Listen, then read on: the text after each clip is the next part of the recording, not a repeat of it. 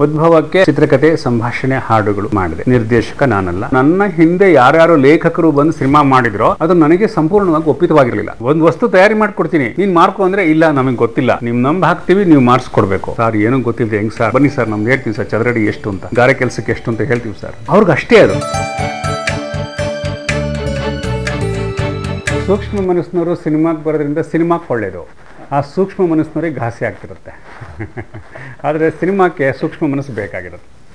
ಆ ದೃಷ್ಟಿಯಿಂದ ಸೂಕ್ಷ್ಮ ಮನಸ್ಸಿನವರು ಎಲ್ಲ ಕ್ಷೇತ್ರಕ್ಕೂ ಬೇಕು, but they have to pay there price. ನಾನು ಆಕಸ್ಮಿಕವಾಗಿ ಬಂದೆ ಸಿನಿಮಾಕ್ಕೆ ಅಂತ ನಾನು ಹೇಳಲ್ಲ, ಸುಳ್ಳು. ಒಂದು ಗುಪ್ತಗಾಮಿನಿಯಾಗಿ ಒಳಗಡೆ ಒಂದು ಪ್ರದರ್ಶನ ಕಲೆ ಅಥವಾ ಪ್ರಬಲ ಮಾಧ್ಯಮ ಅನಿಸ್ಕೋ ಸಿನಿಮಾದಲ್ಲಿ ಏನಾದರೂ ಮಾಡಬೇಕು ಅನ್ನೋಂಥ ಒಂದು ಛಲ ಹಠ ಒಳಗಡೆ ಇದ್ದೇ ಇರುತ್ತೆ. ಇದರಿಂದಲೇ ಅದು ಒಂದಿನ ಫಲ ಕೊಡೋದು. ಒನ್ ಫೈನ್ ಡೇ ನಾನು ಅದೇನೋ ಸುಳ್ಳೋದು. ಸೊ ಆರಂಭದಲ್ಲಿ ಹಳ್ಳಿನಲ್ಲಿ ರಂಗಭೂಮಿ ಅಲ್ಲೇನೋ ಕೆಲಸ ಮಾಡೋಕ್ಕೆ ಹೋದೆ. ಆದರೆ ರಂಗಭೂಮಿಯಲ್ಲಿ ಹವ್ಯಾಸಿ ನೆಲೆಗೆ ಹೋಗಲಿಲ್ಲ. ಅದು ವೃತ್ತಿ ರಂಗಭೂಮಿದು ಏನೋ ಕುರುಕ್ಷೇತ್ರ ಮಾಡು, ದಾನಶೀಕರಣ ಮಾಡು, ಹಳ್ಳಿ ಮಟ್ಟಕ್ಕೆ ಇತ್ತು. ಅದರಿಂದ ಆಚೆಗೆ ರಂಗಭೂಮಿಯ ಪ್ರಯೋಗ ಮಾಡೋದು ಸ್ಥಿತಿ ಇರಲಿಲ್ಲ ನಾವು ಹಳ್ಳಿ ರಂಗಭೂಮಿನಲ್ಲಿ. ಅನಂತರ ಸಾಹಿತ್ಯ ಆರಿಸ್ಕೊಂಡಿದ್ದೆ. ಸಾಹಿತ್ಯ ನನಗೆ ಮೊದಲ ಅಭಿವ್ಯಕ್ತಿ ಮಾಧ್ಯಮ ಆಗಿದ್ದು. ಆದರೆ ಒಳಗಡೆ ತುಡಿತ ಇತ್ತು. ಆ ತುಡಿತ ಇದ್ದಾಕ್ಷಣಕ್ಕೆ ಸಿನಿಮಾ ಮಾಡೋದು ಕಷ್ಟ.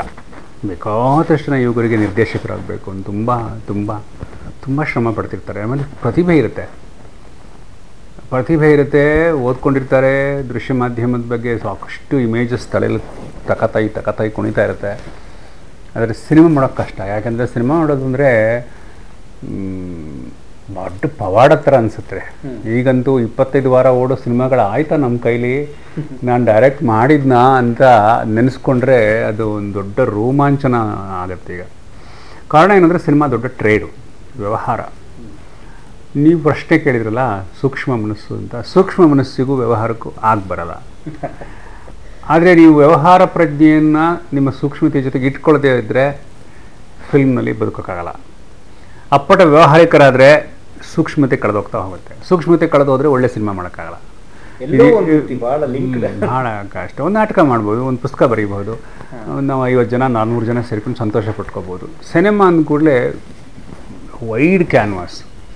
It can be shown in a small place, Bengaluru, Mysuru. It can be shown in a cons festival. So ನಿಮ್ಮ ಎದುರುಗಡೆ ವಿಶ್ವ ಪ್ರೇಕ್ಷಕ, ಸ್ಥಳೀಯ ಪ್ರೇಕ್ಷಕ ಏಕಕಾಲಕ್ಕೆ ಧುತ್ತನ್ನು ಕೂತ್ಕೊಂಡ್ಬಿಡ್ತಾನೆ ಸಿನಿಮಾ ಅಂದರೆ. ಹಾಗಾಗಿ ನಾನೇನು ಮಾಡಿಕೊಂಡೆ, ಫಸ್ಟು ಒಂದು ನನ್ನದೇ ರೀತಿಲಿ ತಯಾರಿ ಮಾಡಿಕೊಂಡೆ. Lettuce handle small cameras. ಅಂದರೆ ಟೆಲಿವಿಷನ್ ಆಗಸ್ಟ್ ಬೆಂಗಳೂರು ಶುರುವಾಗಿತ್ತು, ಟೆಲಿಫಿಲ್ಮ್ಸ್ ಮಾಡೋದು. ಬುದ್ಧನ ಬಗ್ಗೆ ಒಂದು ಮಾಡಿದೆ, ಕರುಣಾಳು ಬಾಬೆಳಕೆ ಅಂತ. ಆಮೇಲೆ ಸುಗ್ಗಿ ಅಂತ ಒಂದು ಸಣ್ಣ ಕಥೆ ಮಾಡಿದೆ, ಬೆಸಗರಳ್ಳಿ ರಾಮಣ್ಣ ಅವ್ರದ್ದು. ನಮ್ಮ ಮೇಕಪ್ ಕೃಷ್ಣ ತೀರ್ಕೊಂಡ್ಬಿಟ್ಟ, ಅವನು ಅದನ್ನು ನಿರ್ಮಾಪಕ ಪಾಪ.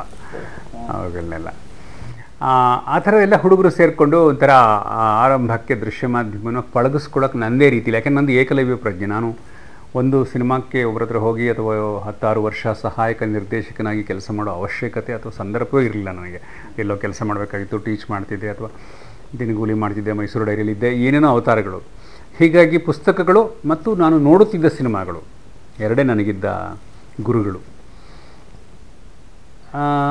ಸೊ ಅದೊಂದು ಮೊದಲ 5 ವರ್ಷದ ತಯಾರಿ ಇದೆಯಲ್ಲ, ಇಟ್ ವಾಸ್ ವೆರಿ ಇಂಟ್ರೆಸ್ಟಿಂಗ್. ಮೊದಲು ಶಾರ್ಟ್ ಫಿಲ್ಮ್ಸ್ ಮಾಡಿದೆ, ಮಕ್ಕಳಿಗೆ ಏನೋ ಡಾಕ್ಯುಮೆಂಟ್ರಿ ಮಾಡ್ತಿದ್ದೆ. ಈಗ ನೀವೆಲ್ಲ ಮಾಡ್ತಾಯಿದ್ರಲ್ಲ ಡಾಕ್ಯುಮೆಂಟ್ರಿಗಳು, ಅದೇ ಥರದ ಡಾಕ್ಯುಮೆಂಟ್ರಿಗಳು ಪರಿಸರ ಕುರಿತು DSCRTಗೆ, ಶಿಕ್ಷಣ ಇಲಾಖೆಗೆ ಮಾಡ್ತಿದ್ದೆ. ಆಗ ನಾನು 16mm ಕ್ಯಾಮ್ರಾ ಮತ್ತು ಹೈ ಬ್ಯಾಂಡು, ಲೋ ಬ್ಯಾಂಡು, ಟೆಲಿವಿಷನ್ಗೆ, ನಮ್ಮ ದೂರದರ್ಶನಗೆ, ಈ ಥರದ ತಯಾರಿ. ಮೊದಲಿಗೆ ಉದ್ಭವ, ಕಾಡಿನ ಬೆಂಕಿ, ಸಂಕ್ರಾಂತಿ ಇವೆಲ್ಲ ಒಂದು ಪೂರ್ವ ತಯಾರಿ ಮಾಡಿಕೊಂಡಿದ್ದು. ನಿರ್ದೇಶಕನಲ್ಲದ, ಆದರೆ ನಿರ್ದೇಶಕನಷ್ಟೇ ಜವಾಬ್ದಾರಿ ತೊಗೊಂಡು ಮಾಡಿದ ಕೆಲಸಗಳು. ಏನೇನು ಮಾಡಿದ್ರಿ?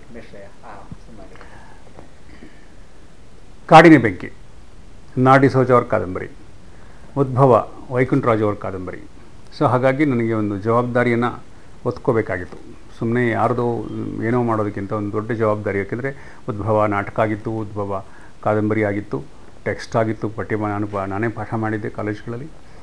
ಇನ್ನೊಂದು ಕಡೆ ಕಾಡಿನ ಬೆಂಕಿ ನಾಡಿ ಸೋಜ ಅವರ ಕೇಸ್ ಹಿಸ್ಟ್ರಿ ಆಧರಿಸಿದಂಥ ಕಾದಂಬರಿ ಆಗಿತ್ತು, ಮನೋವಿಜ್ಞಾನ.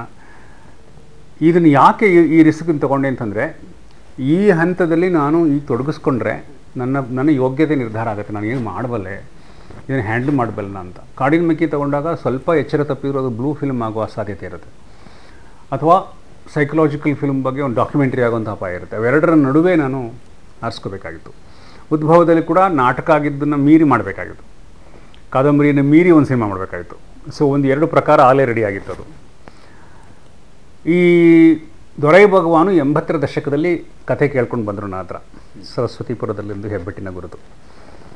ಅದು ಹೊಸ ಬೆಳಕು ಕಾಲ, ಆ ಟೈಮ್ ಅದು ಬಿಡುಗಡೆ ಆಗಿದ್ದ ಕಾಲ. ಅದ್ರ ಶೂಟಿಂಗ್ ಬಂದಿದ್ದರು ಅಣ್ಣ ಅವರು ಎಲ್ಲ ಮೈಸೂರಿಗೆ. ಆಗ ಅದು ನಮ್ಮ ರೂಮ್, ಒಂದು ಸಣ್ಣ ರೂಮಿಗೆ ಬಂದು ನಾನಾಗ ಬಹಳ ಜನಪ್ರಿಯ ಕಥೆಗಾರ. ಜನಪ್ರಿಯ ಅನ್ನೋದನ್ನು ಯಾಕೆ ಗೊತ್ತು ಹೇಳ್ತೀನಿ ಅಂದರೆ, ಸಾಧನೆ ಅಂತಲ್ಲ, ನನಗೂ ಅದು ಬ್ರ್ಯಾಂಡ್, ಅದು ಪಾಪ್ಯುಲರ್ ರೈಟರ್ ಅನ್ನೋದು. ವಿಮರ್ಶೆ ಅದನ್ನು ಹೀಗಳಿಬೋದು,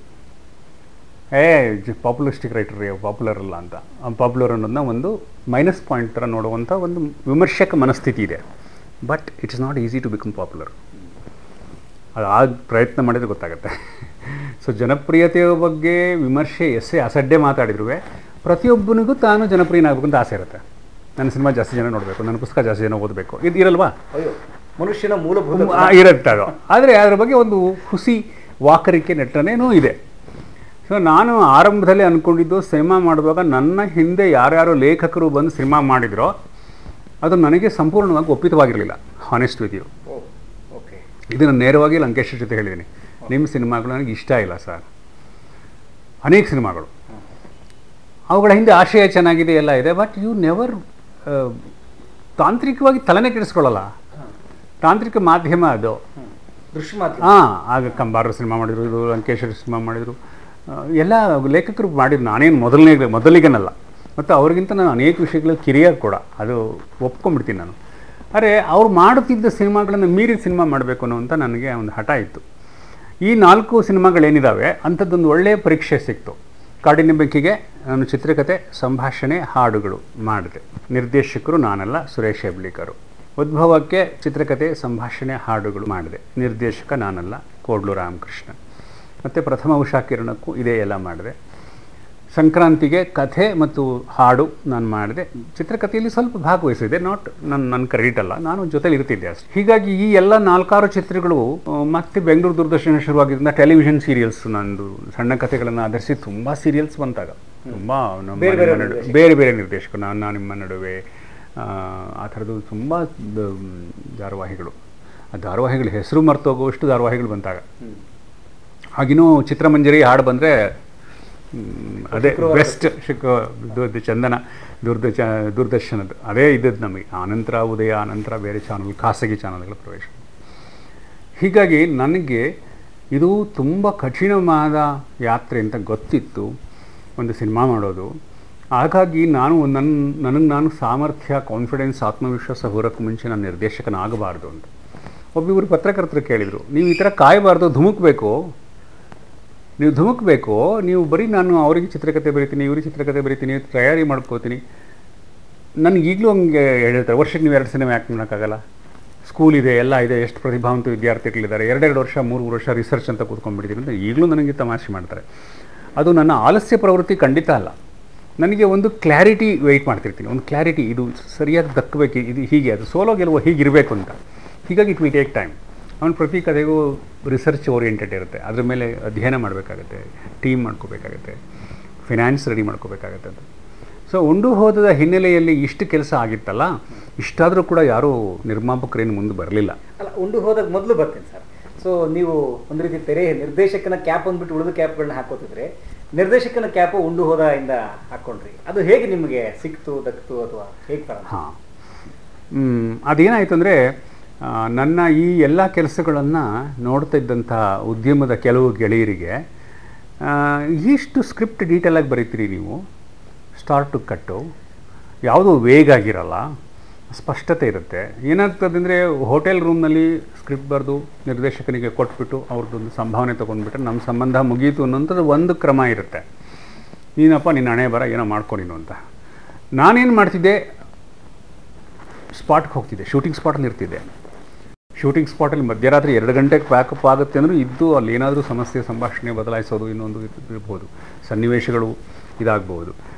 ಅದರ ಹಿಂದೆ ನನ್ನ ಸ್ವಾರ್ಥ ಇತ್ತು, ಆ ಫಿಲ್ಮ್ ಮೇಕಿಂಗ್ನ ಕಲಿಯೋ ಶಾರ್ಟ್ ಡಿವಿಷನನ್ನು ಗಮನಿಸೋ, ಅದನ್ನು ನಾನು ಬರೆದ ಹಾಗೆ ಆಗ್ತಾ ಇದೆಯಾ, ಆಗದೇ ಇದ್ರೆ ಯಾಕೆ ಆಗಲ್ಲ, ಟೆಕ್ನಿಕಲಿ ಏನು ರಾಂಗು, ನಾನು ಬರವಣಿಗೆಲಿ ನಾನೇನು ತಿದ್ಕೋಬೇಕಾದಿದೆ ಅನ್ನೋದು. ಇದೇನಾಗುತ್ತೆ ಅಂದರೆ ನನ್ನ ಪ್ರೆಸೆನ್ಸಿಂದ ಸಿನಿಮಾ ಚೆನ್ನಾಗಾಯಿತು ಅನ್ನೋದು ಪ್ರಶ್ನೆ ಅಲ್ಲ, ಸಿನಿಮಾದಿಂದ ನಾನೇನು ಪಡ್ಕೊಂಡೆ ಅನ್ನೋದು ಮುಖ್ಯ.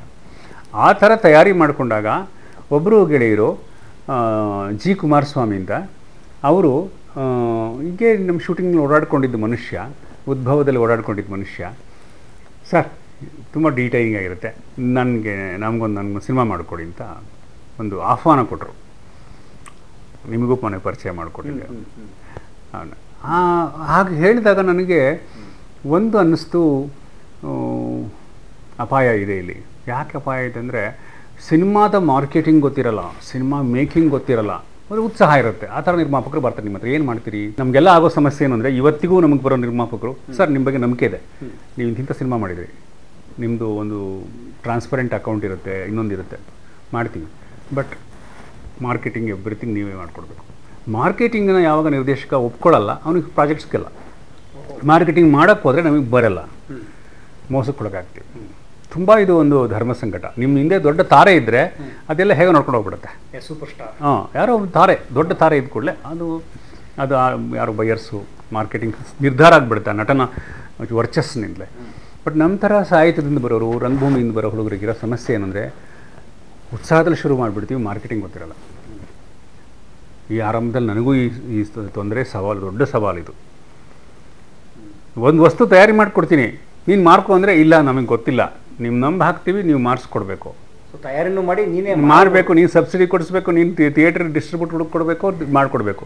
ಇಲ್ಲ it's not my cup of tea ಅಂದರೆ, ಇಲ್ಲ ಸರ್ ನನಗೇನು ಗೊತ್ತಿಲ್ಲ ಸರ್, ನಾನು ರಿಯಲ್ ಎಸ್ಟೇಟು ಸರ್, ನಾನು ಬಿಲ್ಡರು ಸರ್, ನಾನೇನೋ ಮಾಡ್ಕೊಂಡಿದ್ದೀನಿ ಸರ್, ನಾನೇನೋ ದುಡ್ಡಿದ್ದೆ ಸರ್, ಈ ದುಡ್ಡು ನೀವು ಏನು ಅಶ್ಯೂರೆನ್ಸ್ ಕೊಡ್ತೀರಿ ಮಾರ್ಕೆಟಿಂಗ್ ಅಂತ ಕೇಳ್ತಾರೆ. ಇದೊಂದು ಕಠೋರ ವಾಸ್ತವ. ಇದನ್ನು ಅವಾಯ್ಡ್ ಮಾಡಬಾರ್ದು. ನಾವು ಅವಾಯ್ಡ್ ಮಾಡಿಕೊಂಡು ಇಲ್ಲಪ್ಪ ನಾನು ಸೆನ್ಸರ್ ಮಾಡಿಸ್ಕೊಟ್ಬಿಡ್ತೀನಿ, ನಿನ್ನ ಜವಾಬ್ದಾರಿ ಅಂತ ಹೇಳೋ ಹಕ್ಕು ನಮಗಿರಲ್ಲ, ಅಥವಾ ಅವಕಾಶ ಇರಲ್ಲ. ಹಕ್ಕಿರುತ್ತೇನೋ, ಅವಕಾಶ ಇರಲ್ಲ. ಸೊ ಒಬ್ಬರು ಈ ಥರ ವ್ಯಕ್ತಿ ಬಂದರು, ಅವ್ರ ಹತ್ರ ಇರೋ ಹಣ ಸಾಕಾಗ್ತಿಲ್ಲ, ಅವ್ರಿಗೆ ಪಾರ್ಟ್ನರ್ ಕೊಡಿಸ್ಬೇಕು, ಪಾರ್ಟ್ನರ್ ಕೊಡ್ಸೋಕ್ಕೆ ನಮಗೆ ಗೊತ್ತಿರಲ್ಲ. ಆಮೇಲೆ ಈ ಪಾರ್ಟ್ನರ್ ಕೊಡಿಸುವಂಥದ್ದು ಬಹಳ ರೇಜಿಗೆ ಕೆಲಸ, ಅವ್ರ ಮಧ್ಯೆ ಡಿಸ್ಪ್ಯೂಟ್ಸ್ ಬರುತ್ತೆ, ಅದು ಸರಿ ಮಾಡೋಕ್ಕೆ ಕೂತ್ಕೋಬೇಕು. ನೀವು ಸಿನಿಮಾ ಮಾಡ್ತೀರೋ ಇದು ಮಾಡ್ತೀರೋ? ಈ ನಮ್ಮ ಕೆಲವು ನಿರ್ದೇಶಕರು ಅದೆಲ್ಲ ನಮಗೆಲ್ಲ ನಮ್ಮ ಕಲೆ ಸಿನಿಮಾ ಸರಿಯಪ್ಪ, end of the day what you are going to do with the product, ಅದು ಇವತ್ತೂ ನಿರ್ದೇಶಕರಿಗಿದೆ. ಒಂದು ಸಿನಿಮಾನ ಮಾಡಿಕೊಡುವಂಥ ಒಂದು ಪ್ಯಾಕೇಜ್ ಜೊತೆಗೆ ನೀವು ಒಪ್ಪದಿರುವ, ಇಷ್ಟಪಡದಿರುವ, ನಿಮ್ಮನ್ನು ಇಕ್ಕಟ್ಟಿಗೆ ಸಿಗಿಸುವ, ನಿಮ್ಮ ವ್ಯಕ್ತಿತ್ವವನ್ನು ಹರಣ ಮಾಡುವಂಥ, ನಿಮ್ಮ ಘನತೆಗೆ ಸಂಕಟ ತರುವಂತಹ ಅನೇಕ ಪ್ಯಾಕೇಜ್ಗಳು ಒಟ್ಟಿಗೆ ಬರ್ತವೆ. ಈ ಸಿನಿಮಾಕ್ಕೆ ಎಷ್ಟು ಸರ್ ಟಿ ವಿ ರೇಟು ಅಂತ ಕೇಳ್ತಾನೆ ನಿರ್ಮಾಪಕ. ನೀವು ಮಾತಲ್ಲಿ ಕಮಿಟ್ ಮಾಡ್ಕೊಂಡ್ರೆ ಅಷ್ಟು ಕೊಡಿಸ್ಬೇಕು. ಗೊತ್ತಿಲ್ಲ ಅಂದರೆ ಹಿಂದೆ ಹೊರಟೋಗ್ತಾನೆ ಅವನು. ಸರ್ ಏನೂ ಗೊತ್ತಿಲ್ಲದೆ ಹೆಂಗೆ ಸರ್, ಬನ್ನಿ ಸರ್ ನಮ್ದು ಹೇಳ್ತೀವಿ ಸರ್, ಚದರಡಿ ಎಷ್ಟು ಅಂತ, ಗಾರೆ ಕೆಲಸಕ್ಕೆ ಎಷ್ಟು ಅಂತ ಹೇಳ್ತೀವಿ ಸರ್. ಅವ್ರಿಗೆ ಅಷ್ಟೇ ಅದು. ನಾ ಅದನ್ನು ಅವಹೇಳನ ಮಾಡೋಂಗಿಲ್ಲ, ಯಾಕೆಂದರೆ ದುಡ್ಡು ಈಸ್ ಅ ರಿಯಾಲಿಟಿ. ಸಿನಿಮಾ ಶುರುವಾಗೋದೊಂದು ಪವಾಡ, ಮುಕ್ತಾಯ ಆಗೋದು ಇನ್ನೊಂದು ಪವಾಡ. ಶೂಟಿಂಗ್ ಮುಗೀತು, ದುಡ್ಡಿಲ್ಲ. ಈಗ ನಾಗತಿಹಳ್ಳಿ ಅವರು ಯಾವುದೋ ಕಾಲದಲ್ಲಿ ಆಲ್ ಇಂಡಿಯಾ ಡೈರಿನಲ್ಲಿ ದಿನಗೂಲಿ ನೌಕರರಾಗಿದ್ರು, ಅದಕ್ಕೆ ಆಲ್ ಇಂಡಿಯಾ ಡೈರಿಯ ಡಾಕ್ಯುಮೆಂಟ್ರಿ ಮಾಡಿದ್ದಾರೆ ಅಂತ ಒಬ್ಬರು ಬರೆದ್ರು. ಅಲ್ಲಿ ಥಿಯೇಟರ್ ಗಲಾಟೆ, ಜನ ಆಪರೇಟರ್ ಮೇಲೆ ಕತೆ ಚೇಂಜ್ ಆಗಿದೆ, ಅದೇ ಓಡಿಸ್ತಾ ಇದೆಯಾ, ಹಾಕಿದ್ರಲ್ಲಿ ಹಾಕ್ತಾ ಇದೆಯಾ ಅಂತ. ಒಂದಷ್ಟು ಚಿಲ್ಲರೆ ಹಣವನ್ನು ತೊಡಗಿಸಿ ಕಡೆಯಲ್ಲಿ ಬಂದವನು ಫೋಟೋ ಸ್ಟ್ಯಾಂಪ್ ಮಾಡಿಕೊಂಡು ಇಡೀ ಸಬ್ಸಿಡಿಯನ್ನು ಅಪಹರಣ ಮಾಡ್ಕೊಂಡು ಹೋಗಿ ಅವನ ಹೆಸರಿಗೆ ಬ್ಯಾಂಕ್ ಹಾಕೊಂಡೋಗಿ ತಗೊಂಡು ತಿಂದು ಮುಗಿಸ್ಬಿಟ್ಟಿದ್ದ. ನಾವಿನ್ನು ಸಬ್ಸಿಡಿ ಬರುತ್ತೆ ಅಂತ ವಾರ್ತಾ ಇಲಾಖೆ ಒದ್ದಾಡ್ತಿದ್ವಿ. ಕೊಂಡು ಹೋದ, ಸಬ್ಸಿಡಿ ಕೊಂಡು ಹೋದ ಅಂತ. ಉಂಡು ಹೋದದಿಂದ ಕಷ್ಟ ಗೊತ್ತಾಯ್ತು ನನಗೆ, ಉದ್ಯಮ ಹೀಗೆ ಅಂತ. ಅದು ಹೇಗೋ ಒಂದು ಹೇಳ್ತೀನಿ, ಒಂದು ಸಿನಿಮಾ ಶುರುವಾಗೋದೊಂದು ಪವಾಡ, ಮುಕ್ತಾಯ ಆಗೋದು ಇನ್ನೊಂದು ಪವಾಡ, ಅದು ಬಿಡುಗಡೆ ಆಗೋದು ಇನ್ನೊಂದು ದೊಡ್ಡ ಪವಾಡ. ಇವತ್ತಿಗೂ ಬಿಡುಗಡೆ ಆಗೋದು ಮಹಾಪವಾಡ. ಅದು ಸೆನ್ಸಾರ್ ಆಯಿತಾ, ಅದು ಎರಡನೇ ಹಂತದ ಪವಾಡ. ಶುರುವಾಯಿತಾ, ಅದು ಮೊದಲ ಪವಾಡ. ಈ ಪವಾಡಗಳನ್ನು ಕಳೆದ 35 ವರ್ಷ ಸೋಲು ಗೆಲುವುಗಳ ನಡುವೆ ಇದನ್ನು ಪ್ರತಿಯೊಂದನ್ನು ಮಿರಾಕಲ್ ಅಂದ್ಕೊಂಡಿದ್ದೀನಿ ಇವತ್ತು ನಾನು. ಅದಕ್ಕೆ ಸ್ವಲ್ಪ ದೂರಕ್ಕೆ ಯೋಚನೆ ಮಾಡಿ ಸಿದ್ಧತೆ ಮಾಡ್ಕೊಂಡು ಆದಷ್ಟು ಚಿತ್ರಗಳು ದಬ್ಬದಲ್ಲಿ ಉಳಿಬಾರ್ದು, ಯಾವುದು ಮಾಡಿದ ಮುಗಿಬೇಕು ಅಂತ ಯಾವಾಗಲೂ ಅಂದ್ಕೊಂಡು ನಾನು ಹೊರಡೋದು. ನಮ್ಮ ಹುಡುಗರಿಗೆ ಯಾವಾಗಲೂ ಹೇಳೋದು, ಏನೋ ಪ್ರಾಜೆಕ್ಟ್ ತೊಗೊಳ್ಳೋದು, you should complete and come in front of the public ಅಂತ. ಸೊ ಉಂಡು ಹೋದ ಹಾಕಿ ಶುರುವಾಯಿತು. ಎಂಥ ಕಷ್ಟ ಅಂದರೆ ಮೋಟ್ರ್ ಸೈಕಲ್ನಲ್ಲಿ ಲೊಕೇಶನ್ ಸ್ಕೌಟಿಂಗು. ಕಾರ್ ತೊಗೊಂಡ್ರೆ ಬಾಡಿಗೆಗೆ ಕಾರ್ ತೊಗೊಂಡ್ರೆ ಬಾಡಿಗೆ ಕೊಡೋಕ್ಕಾಗಲ್ಲ ಅಂತ ಮೋಟ್ರ್ ಬೈಕ್ ಕೂತ್ಕೊಂಡು ಗುಡ್ಡು ಮಲೆನಾಡಿನ ಕಾಡುಗಳಲ್ಲೆಲ್ಲ ಹೋಗ್ಕೊಂಡು ಮಾಡಿ ಹುಂಚ ಅಂತ ಒಂದು ಊರಿನಲ್ಲಿ ಮಾಡಿಕೊಂಡು ಹೊಸ ರಂಗಭೂಮಿ ಹುಡುಗರು ಎಲ್ಲರನ್ನೂ ಕಟ್ಕೊಂಡು ಒಂದಷ್ಟು ಜನ ಕಲಾವಿದರನ್ನ ಶೋಧನೆ ಮಾಡಿ ನಮ್ಮ ಕರಿಬಸವಯ್ಯನಂಥ ಕಲಾವಿದರನ್ನು ಶೋಧನೆ ಅವನ ರಂಗಭೂಮಿಲಿ ನಾಟಕ ನೋಡಿದ್ದೆ ನಾನು ಅವನನ್ನು ಕರ್ಕೊಂಡು ಬಂದು ಮಾಡಿದೆ. ಆ ಉದ್ಭವ ಮಾಡಿದ್ರಿಂದ ಅನಂತ್ನಾಗ್ ಅವ್ರಿಗೆ ಈ ನಾನು ಹೊಸ ನಿರ್ದೇಶಕ ಆದರೂ ಕೂಡ ಇವನೇನೋ ಬೇರೆ ಮಾಡ್ತಾನೆ ಅನ್ನೋ ಸ್ಕ್ರಿಪ್ಟ್ ಓದಿದ್ರು. ಉದ್ಭವ ಇಷ್ಟ ಆಗಿತ್ತು ನೋಡಿ. ಉದ್ಭವದ ನಂತರ ಉಂಡು ಹೋದ ಮಾಡಿದ್ರಿಂದಲೇ ಆ ಒಂದು ಪರಂಪರೆ, ಒಂದು ಸಣ್ಣ ಜನಸಾಮಾನ್ಯರಿಗೆ ಎಲ್ಲಿವರೆಗೆ ಟೋಪಿ ಹಾಕ್ಸ್ಕೊಳ್ಳೋ ಗುಣ ಇರುತ್ತೆ, ಆಗ ಟೋಪಿ ಹಾಕೋರು ಇರ್ತಾರೆ ಅನ್ನೋ ಗುಣ ಇದೆಯಲ್ಲ, ಆ ಸೀರೀಸಲ್ಲಿ ಶುರುವಾಯಿತು. ಗೌರಿ ಗಣೇಶ, ಆ ಸೀರೀಸ್ ಆಫ್ ಫಿಲ್ಮ್ಸ್, ಗಣೇಶ ಬಂದ ಅವೆಲ್ಲ ಬಂತಲ್ಲ, ಅದು ಒಂಥರ ಅನಂತ್ ಇಮೇಜ್ಗೆ ಅಂಟ್ಕೊಂಡು ಅನಂತ್ ಟ್ರಾವೆಲ್ ಮಾಡಿದರು ಆಯಿತಾ. ಈಗ ಹಿಂದಿರುಗಿ ನೋಡಿದರೆ ಅನಿಸುತ್ತೆ ಅಂದರೆ ಅವರ ಅದುವರೆಗಿನ ವೃತ್ತಿ ಜೀವನದಲ್ಲಿ ಅವ್ರಿಗೆ ಒಂದು ಸಣ್ಣ ಆಯಾಮ ಸಿಕ್ತು ಅಲ್ಲಿ ಆ ಥರದ್ದು. ಸೊ 12 ಲಕ್ಷ ಫಿಲ್ಮು ಬಜೆಟ್, ಸಣ್ಣ ಕ್ಯಾಮ್ರಾ, ಒಂದು Harry ಫ್ಲೆಕ್ಸ್ನವ್ರದ್ದು small camera, 2C camera ಅಂತ ಇತ್ತು. ರಾಮಚಂದ್ರ ಅಂತ, ನಮ್ಮ ಎಸ್ ರಾಮಚಂದ್ರ ಅಂತ, ಎಸ್ ರಾಮಚಂದ್ರ ತುಂಬ ಸೂಕ್ಷ್ಮ ಕೆಲಸಗಾರ. ಅವರು ನನಗೆ ಮೊದಲ ನಿರ್ದೇಶನಕ್ಕೆ ಅವ್ರು ಸಿಕ್ಕರು. ಇನ್ನೊಂದು ದೊಡ್ಡ ಹೆಸರು ವಿಜಯ ಭಾಸ್ಕರ್ ಸಿಕ್ಕರು. ವಿಜಯ ಭಾಸ್ಕರ್ ಅವರಿಗೆ ಸಂಗೀತಕ್ಕೆ ತುಂಬ ಸ್ಕೋಪ್ ಇರೋ ಸಿನಿಮಾ ಏನಲ್ಲ ಅದು. 1-3 ಹಾಡುಗಳು, ಒಂದು ಹಿನ್ನೆಲೆ ಸಂಗೀತ ಇದ್ದದ್ದಂಥದ್ದು. ಅವ್ರಿಗೇನು ಸಂಗೀತದ ಒಂದು ಶಾಸ್ತ್ರೀಯ ಸಂಗೀತನೋ ಇನ್ನೇನೋ ಸಂಗೀತವನ್ನು ಪ್ರಧಾನ ನೆಲೆಯಲ್ಲಿ ಇಟ್ಟಿರೋಂಥ ಸಿನಿಮಾ ಅಲ್ಲ. ಅಂದರೆ ಅವ್ರ ಜೊತೆ ನಾನು ಪರಿಸರ ಗೀತೆಗಳು ಮಾಡಿದ್ದೇವೆ, ನಾನು ಹಾಡಿದವ ಅಂತ ಒಂದಷ್ಟು ಗೀತೆಗಳನ್ನು ಕಂಪೋಸ್ ಮಾಡಿದರು. ಆ ಎಲ್ಲ ಸಂಬಂಧಗಳಿಂದ ನನ್ನ ಮೊದಲ ಚಿತ್ರಕ್ಕೆ ಅವರು ಸಂಗೀತ ನಿರ್ದೇಶಕರಾದರು.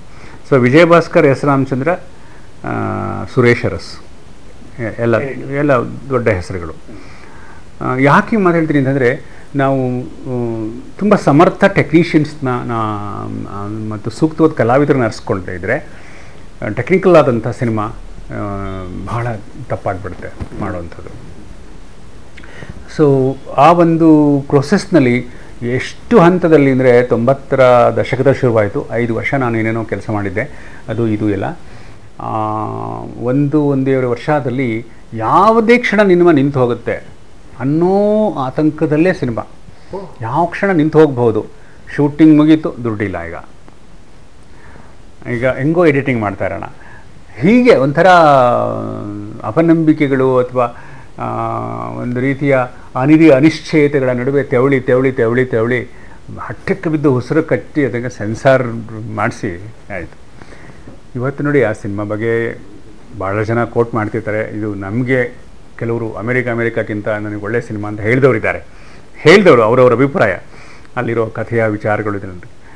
ಬಟ್ ಅದೇ ಪತ್ರಿಕೆಗಳು, ಅದೇ ವಿಮರ್ಶೆಗಳವತ್ತು ಆ ಫಿಲ್ಮ್ನ ಭಾಳ ಹೀಗಳದು ಕಠೋರವಾದ ವಿಮರ್ಶೆಗಳು ಬಂತು ನನ್ನ ಮೊದಲ ಸಿನಿಮಾಕ್ಕೆ. ಅದಕ್ಕೆ ಏನೇನೋ ಕಾರಣಗಳಿರುತ್ತೆ ಬಂತು.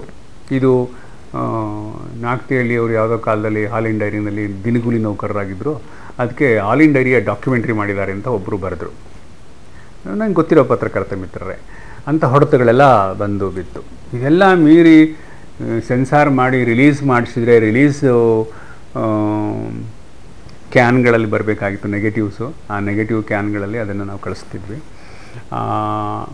ಪ್ರಸಾದ್ ಲ್ಯಾಬ್ನಿಂದ ನೆಗೆಟಿವ್ಗಳ ಮೇಲೆ ಲೇಬಲ್ ಹಾಕೋದ್ರಲ್ಲಿ ಯಾರೋ ಪಿತೂರಿ ಮಾಡಿಬಿಟ್ಟು ಒಳಗಡೆ ರೀಲ್ ನಂಬರು ಬೇರೆ, ಮೇಲೆ ಕ್ಯಾನ್ ನಂಬರ್ ಬೇರೆ. ಅಂದರೆ ಈಗ ಉದಾಹರಣೆಗೆ 6 ಕ್ಯಾನ್ ಇದ್ದರೆ 1, 2 ಒಂದು ರೀಲ್ ಇರುತ್ತೆ, ಸ್ಪೂಲ್ ಅಂತೀವಿ. 3, 4 ಒಂದಿರುತ್ತೆ, 5, 6 ಒಂದಿರುತ್ತೆ, 7, 8 ಹಿಂಗಿರುತ್ತೆ. ಸೊ ನಿಮಗೆ 7 ಕ್ಯಾನ್ ಇದ್ದರೆ 14 ರೀಲು, ಒಂದು ಸೆಟ್ 1000 ಫೀಟ್ಗೆ ಯೂಶ್ವಲಿ ಒಂದು ಸ್ಪೂಲ್ ಮಾಡ್ತಿದ್ರು. ಅದು ಪ್ರಿಂಟ್ ರಾತ್ರಿ ಹೊರಟು ಊರುಗಳಿಗೆ ಹೋಗೋದು, ಅದೇ ಒಂದು ಆ ಕಾಲದ ವೈಭವ ಅದು. ಅದೇ ಒಂದು ಅದ್ಭುತ. ಅನ್ಫಾರ್ಚುನೇಟ್ಲಿ ಆ ಲ್ಯಾಬೆಲ್ಲ ಹೊಡೆದು ಹಾಕಿದ್ರು. ಅವುಗಳದ್ದು ಯಾವುದೋ ಆರ್ಕೈವ್ಸೇ ಇಟ್ಟಿಲ್ಲ. ನಾನು ತುಂಬ ಅದನ್ನು ಹೇಳ್ತಾ ಇದ್ದೆ, ಇಟ್ಕೊಳ್ಳಿ ರೀಲ್ಗಳು, ಆ ಪ್ರೊಜೆಕ್ಟ್ರು, ಆ ಪ್ರೊಸೆಸಿಂಗ್ ಮಿಷಿನ್ಸು ಅವೆಲ್ಲ. ನಮ್ಮಲ್ಲಿ ಆರ್ಕೈವ್ಸ್ ಬಗ್ಗೆ ಗೌರವನೇ ಇಲ್ಲ. ಹಾಗಾಗಿ ಯೂಸ್ ಆಯಿತಾ, ದುಡ್ಡು ಬಂತ, ಬಿಸಾಡೋ ಮುಗಿತರಿಗೆ. ಅದು ನಮ್ಮ ಒಂದು ತುಂಬ ದರಿದ್ರವಾದ ಗುಣ, ಪರಂಪರೆಯನ್ನು ಮತ್ತು ಪ್ರತೀಕಗಳನ್ನು ನಾಶ ಮಾಡುವಂಥದ್ದು. ಲ್ಯಾಬಲ್ಲಿ ಇವತ್ತು ಲ್ಯಾಬ್ನ ಯಾವ ಕುರುಹುಗಳು ಈಗಿನ ವಿದ್ಯಾರ್ಥಿಗಳಿಗೆ ಸಿಗ್ತಾ ಇಲ್ಲ. ಪ್ರೊಜೆಕ್ಟರ್ಗಳು ಕೂಡ ಇವತ್ತು ಸಿಗಲ್ಲ ನಿಮಗೆ. ನೋಡ್ತೀನಿ, ನಮ್ಮ ಪ್ರಸಾದ್ ಲ್ಯಾಬ್ನಿಂದ ಉಂಡು ಹೋದ ರಾತ್ರಿ ಡಿಸ್ಪ್ಯಾಚ್ ಆಗಿದೆ. ಮೇಲ್ಗಡೆ ಕ್ಯಾನ್ ನಂಬರ್ ಸರಿ ಇದೆ, ಒಳಗಡೆ ರೀಲ್ಗಳನ್ನು ರಾಂಗ್ ಮೇಲಿರೋ ಲೇಬಲ್ಗೂ ಒಳಗಡೆ ರೀಲ್ಗೂ ಮ್ಯಾಚ್ ಆಗ್ತಿಲ್ಲ. ಅಂದರೆ ರೀಲ್ನ ಒಂದು ಕ್ಯಾನ್ ತೆಗೆದ್ರೆ ಹಳೆ ರೀಲೇ ಇದೆ, ಹೊಸದ್ದು ಹೋಗೇ ಇಲ್ಲ ಪಿಕ್ಚರು. ಅಲ್ಲಿ ಥಿಯೇಟ್ರಲ್ಲಿ ಗಲಾಟೆ, ಜನ ಆಪ್ರೇಟರ್ ಮೇಲೆ ಕತೆ ಚೇಂಜ್ ಆಗಿದೆ, ಅದೇ ಓಡಿಸ್ತಾ ಇದೆಯಾ, ಹಾಕಿದ ರೀಲೇ ಹಾಕ್ತಾ ಇದೆಯಾ ಅಂತ. ಅವನಿಗೆ ಮೇಲ್ಗಡೆ ಲೇಬಲ್ ಚೆನ್ನಾಗಿದೆ, ಹಾಂ ಇಲ್ಲವೇ ಇಲ್ಲ ಹೊಸ ರೀಲು, ಹಳೇದನ್ನೇ ಹಾಕ್ತಿದ್ದಾನೆ. ಯಾಕೆಂದರೆ ಈ ಹೊಸ ರೀಲು ಅವ್ನಿಗೆ ಬೇಕಾದ ರೀಲ್ ಹೋಗಿಲ್ಲ, ಆ ನಂಬರ್ಗೆ ಹೋಗಿಲ್ಲ. ದಾವಣಗೆರೆ ಹೋಗ್ಬಿಟ್ಟಿದೆ ಫಿಲ್ಮು, ಮೈಸೂರಿಗೆ ಹೋಗ್ಬಿಟ್ಟಿದೆ, ಮೈಸೂರು ಒಲಂಪಿಯಾ, ಅಲ್ಲಿಂದ ಗಲಾಟೆ. ಸಾರ್ ಏನು ಸಾರ್ ಒಂದೇ ರೀಲ್ನ ಪ್ರಿಂಟ್ ಮಾಡಿ ಕಳಿಸ್ಬಿಟ್ಟಿದ್ದೀರ. ಎಷ್ಟು ನನಗೆ ದುಃಖ ಆಯಿತು, ಆತಂಕ ಆಯಿತು ಅಂದರೆ ನಿಮ್ಮನ್ನು ಕಾಣದ ಕೈಗಳು ವ್ಯವಸ್ಥಿತವಾಗಿ ಸಿನಿಮಾದಲ್ಲಿ ಈರ್ಷ್ಯೆ ಯಾವ ಮಟ್ಟಕ್ಕಿರುತ್ತೆ, ಅಸೂಯೆ ಯಾವ ಮಟ್ಟಕ್ಕಿರುತ್ತೆ ಅಂತ ನನಗೆ ಮೊಟ್ಟ ಮೊದಲಿಗೆ ನನಗೆ ಕೈ ಸುಟ್ಕೊಂಡೆ ಆ ಫಿಲ್ಮಲ್ಲಿ. ಕರೆಕ್ಟ್ ಮಾಡ್ಬೇಕಾದ್ರೆ ಏನಾಗುತ್ತೆ, ಪ್ರಿಂಟ್ ಹಾಕಿ ಎಡಿಟ್ರ್ ಅಲ್ಲಿ ಹೋಗಿ ಮತ್ತೆ ಜಾಯಿನ್ ಮಾಡೋ ಹೊತ್ತಿಗೆ ನಿಮಗೆ 2 days ಬೇಕು. ಶುಕ್ರವಾರ ರಿಲೀಸ್ ಆಗಿರುತ್ತೆ, ಶುಕ್ರವಾರ ಶನಿವಾರ ಭಾನುವಾರ ಫಿಲ್ಮ್ ಒಪಿನಿಯನ್ ಹೊರಟೋಗ್ಬಿಟ್ರೆ ಸೋಮವಾರ ನೀವು ಏನು ಕರೆಕ್ಷನ್ ಹಾಕಿದ್ರು ನಿಲ್ಲೋದು ಕಷ್ಟ. ಇಂಥ ದೊಡ್ಡ ಹೊಡೆತವನ್ನು ನಾನು ಆ ಸಿನಿಮಾದಲ್ಲಿ ಮಾಡಿದೆ. ಆಮೇಲೆ ಅದು ಸ್ಪಷ್ಟವಾಗಿ ಪಿತೂರಿ. ಆ ಥರ ದೊಡ್ಡ ತಾರೆಗಳ ಸಿನಿಮಾಕ್ಕೆ ಮಾಡ್ತಾರಾ? ಹಾಂ ಮಾಡ್ತಾರಾ? ಮಾಡಲ್ಲ. ಇದು ನಾನು ನಿರ್ದೇಶಕ ವೃತ್ತಿಗೆ ಬರ್ತಿದ್ದ ಹಾಗೆ ಇವನೇನೋ ಮುಂದೆ ಹೋಗ್ತಾನೆ ಅಂತ ಹೇಳಿ ಒಂದು ವ್ಯವಸ್ಥಿತವಾದಂಥ ಉದ್ಯಮದ, ಯಾರಿಗೋ ದೂರು ಕೊಡೋದು, ಪೊಲೀಸ್ ಕಂಪ್ಲೇಂಟ್ ಕೊಡೋದು ಎಲ್ಲ ಆಗುತ್ತೆ. ಯಾರನ್ನು ಪತ್ತೆ ಮಾಡಿ ಕೊಡಿಸುವಂಥ ವ್ಯವಸ್ಥೆ ನಮ್ಮಲ್ಲಿ ಇಲ್ಲ. ಗೊತ್ತಲ್ಲ, ಮೊನ್ನೆ ನಿಮಗೆ ವಿಶಾಖಪಟ್ಟಣದ ದುರಂತ ಆಯಿತು, ಮುಗಿದೋಯ್ತು, ಸತ್ತೋದ್ರು ಜನ. ಯಾರು ಮಾಡಿದ್ದು, ಯಾಕೆ ಮಾಡಿದ್ದು, ಚರ್ಚೆ ಅಷ್ಟೇ ಉಳಿಯುತ್ತೆ. ಅದು ಒಂದು ದಿವಸ ಹಾಟ್ ಒಂದು ದಿನ ಇರುತ್ತೆ. ಸೊ ನನಗೆ ಆ ಸಿನಿಮಾ ಶುರುವಾಗಿದ್ದು ಪವಾಡ, ಮುಕ್ತಾಯ ಆಗಿದ್ದು ಪವಾಡ. ಆಮೇಲೆ ಸಬ್ಸಿಡಿ ಬರೋ ಟೈಮಿಗೆ ಒಬ್ಬನಿಗೆ ನಿರ್ಮಾಪಕನಿಗೆ, ಪ್ರಧಾನ ನಿರ್ಮಾಪಕನಿಗೆ ಸಬ್ಸಿಡಿ ಬರಬೇಕಾಗಿತ್ತು. ಇನ್ಯಾರೋ ಒಂದಷ್ಟು ಚಿಲ್ಲರೆ ಹಣವನ್ನು ತೊಡಗಿಸಿ ಕಡೆಯಲ್ಲಿ ಬಂದವನು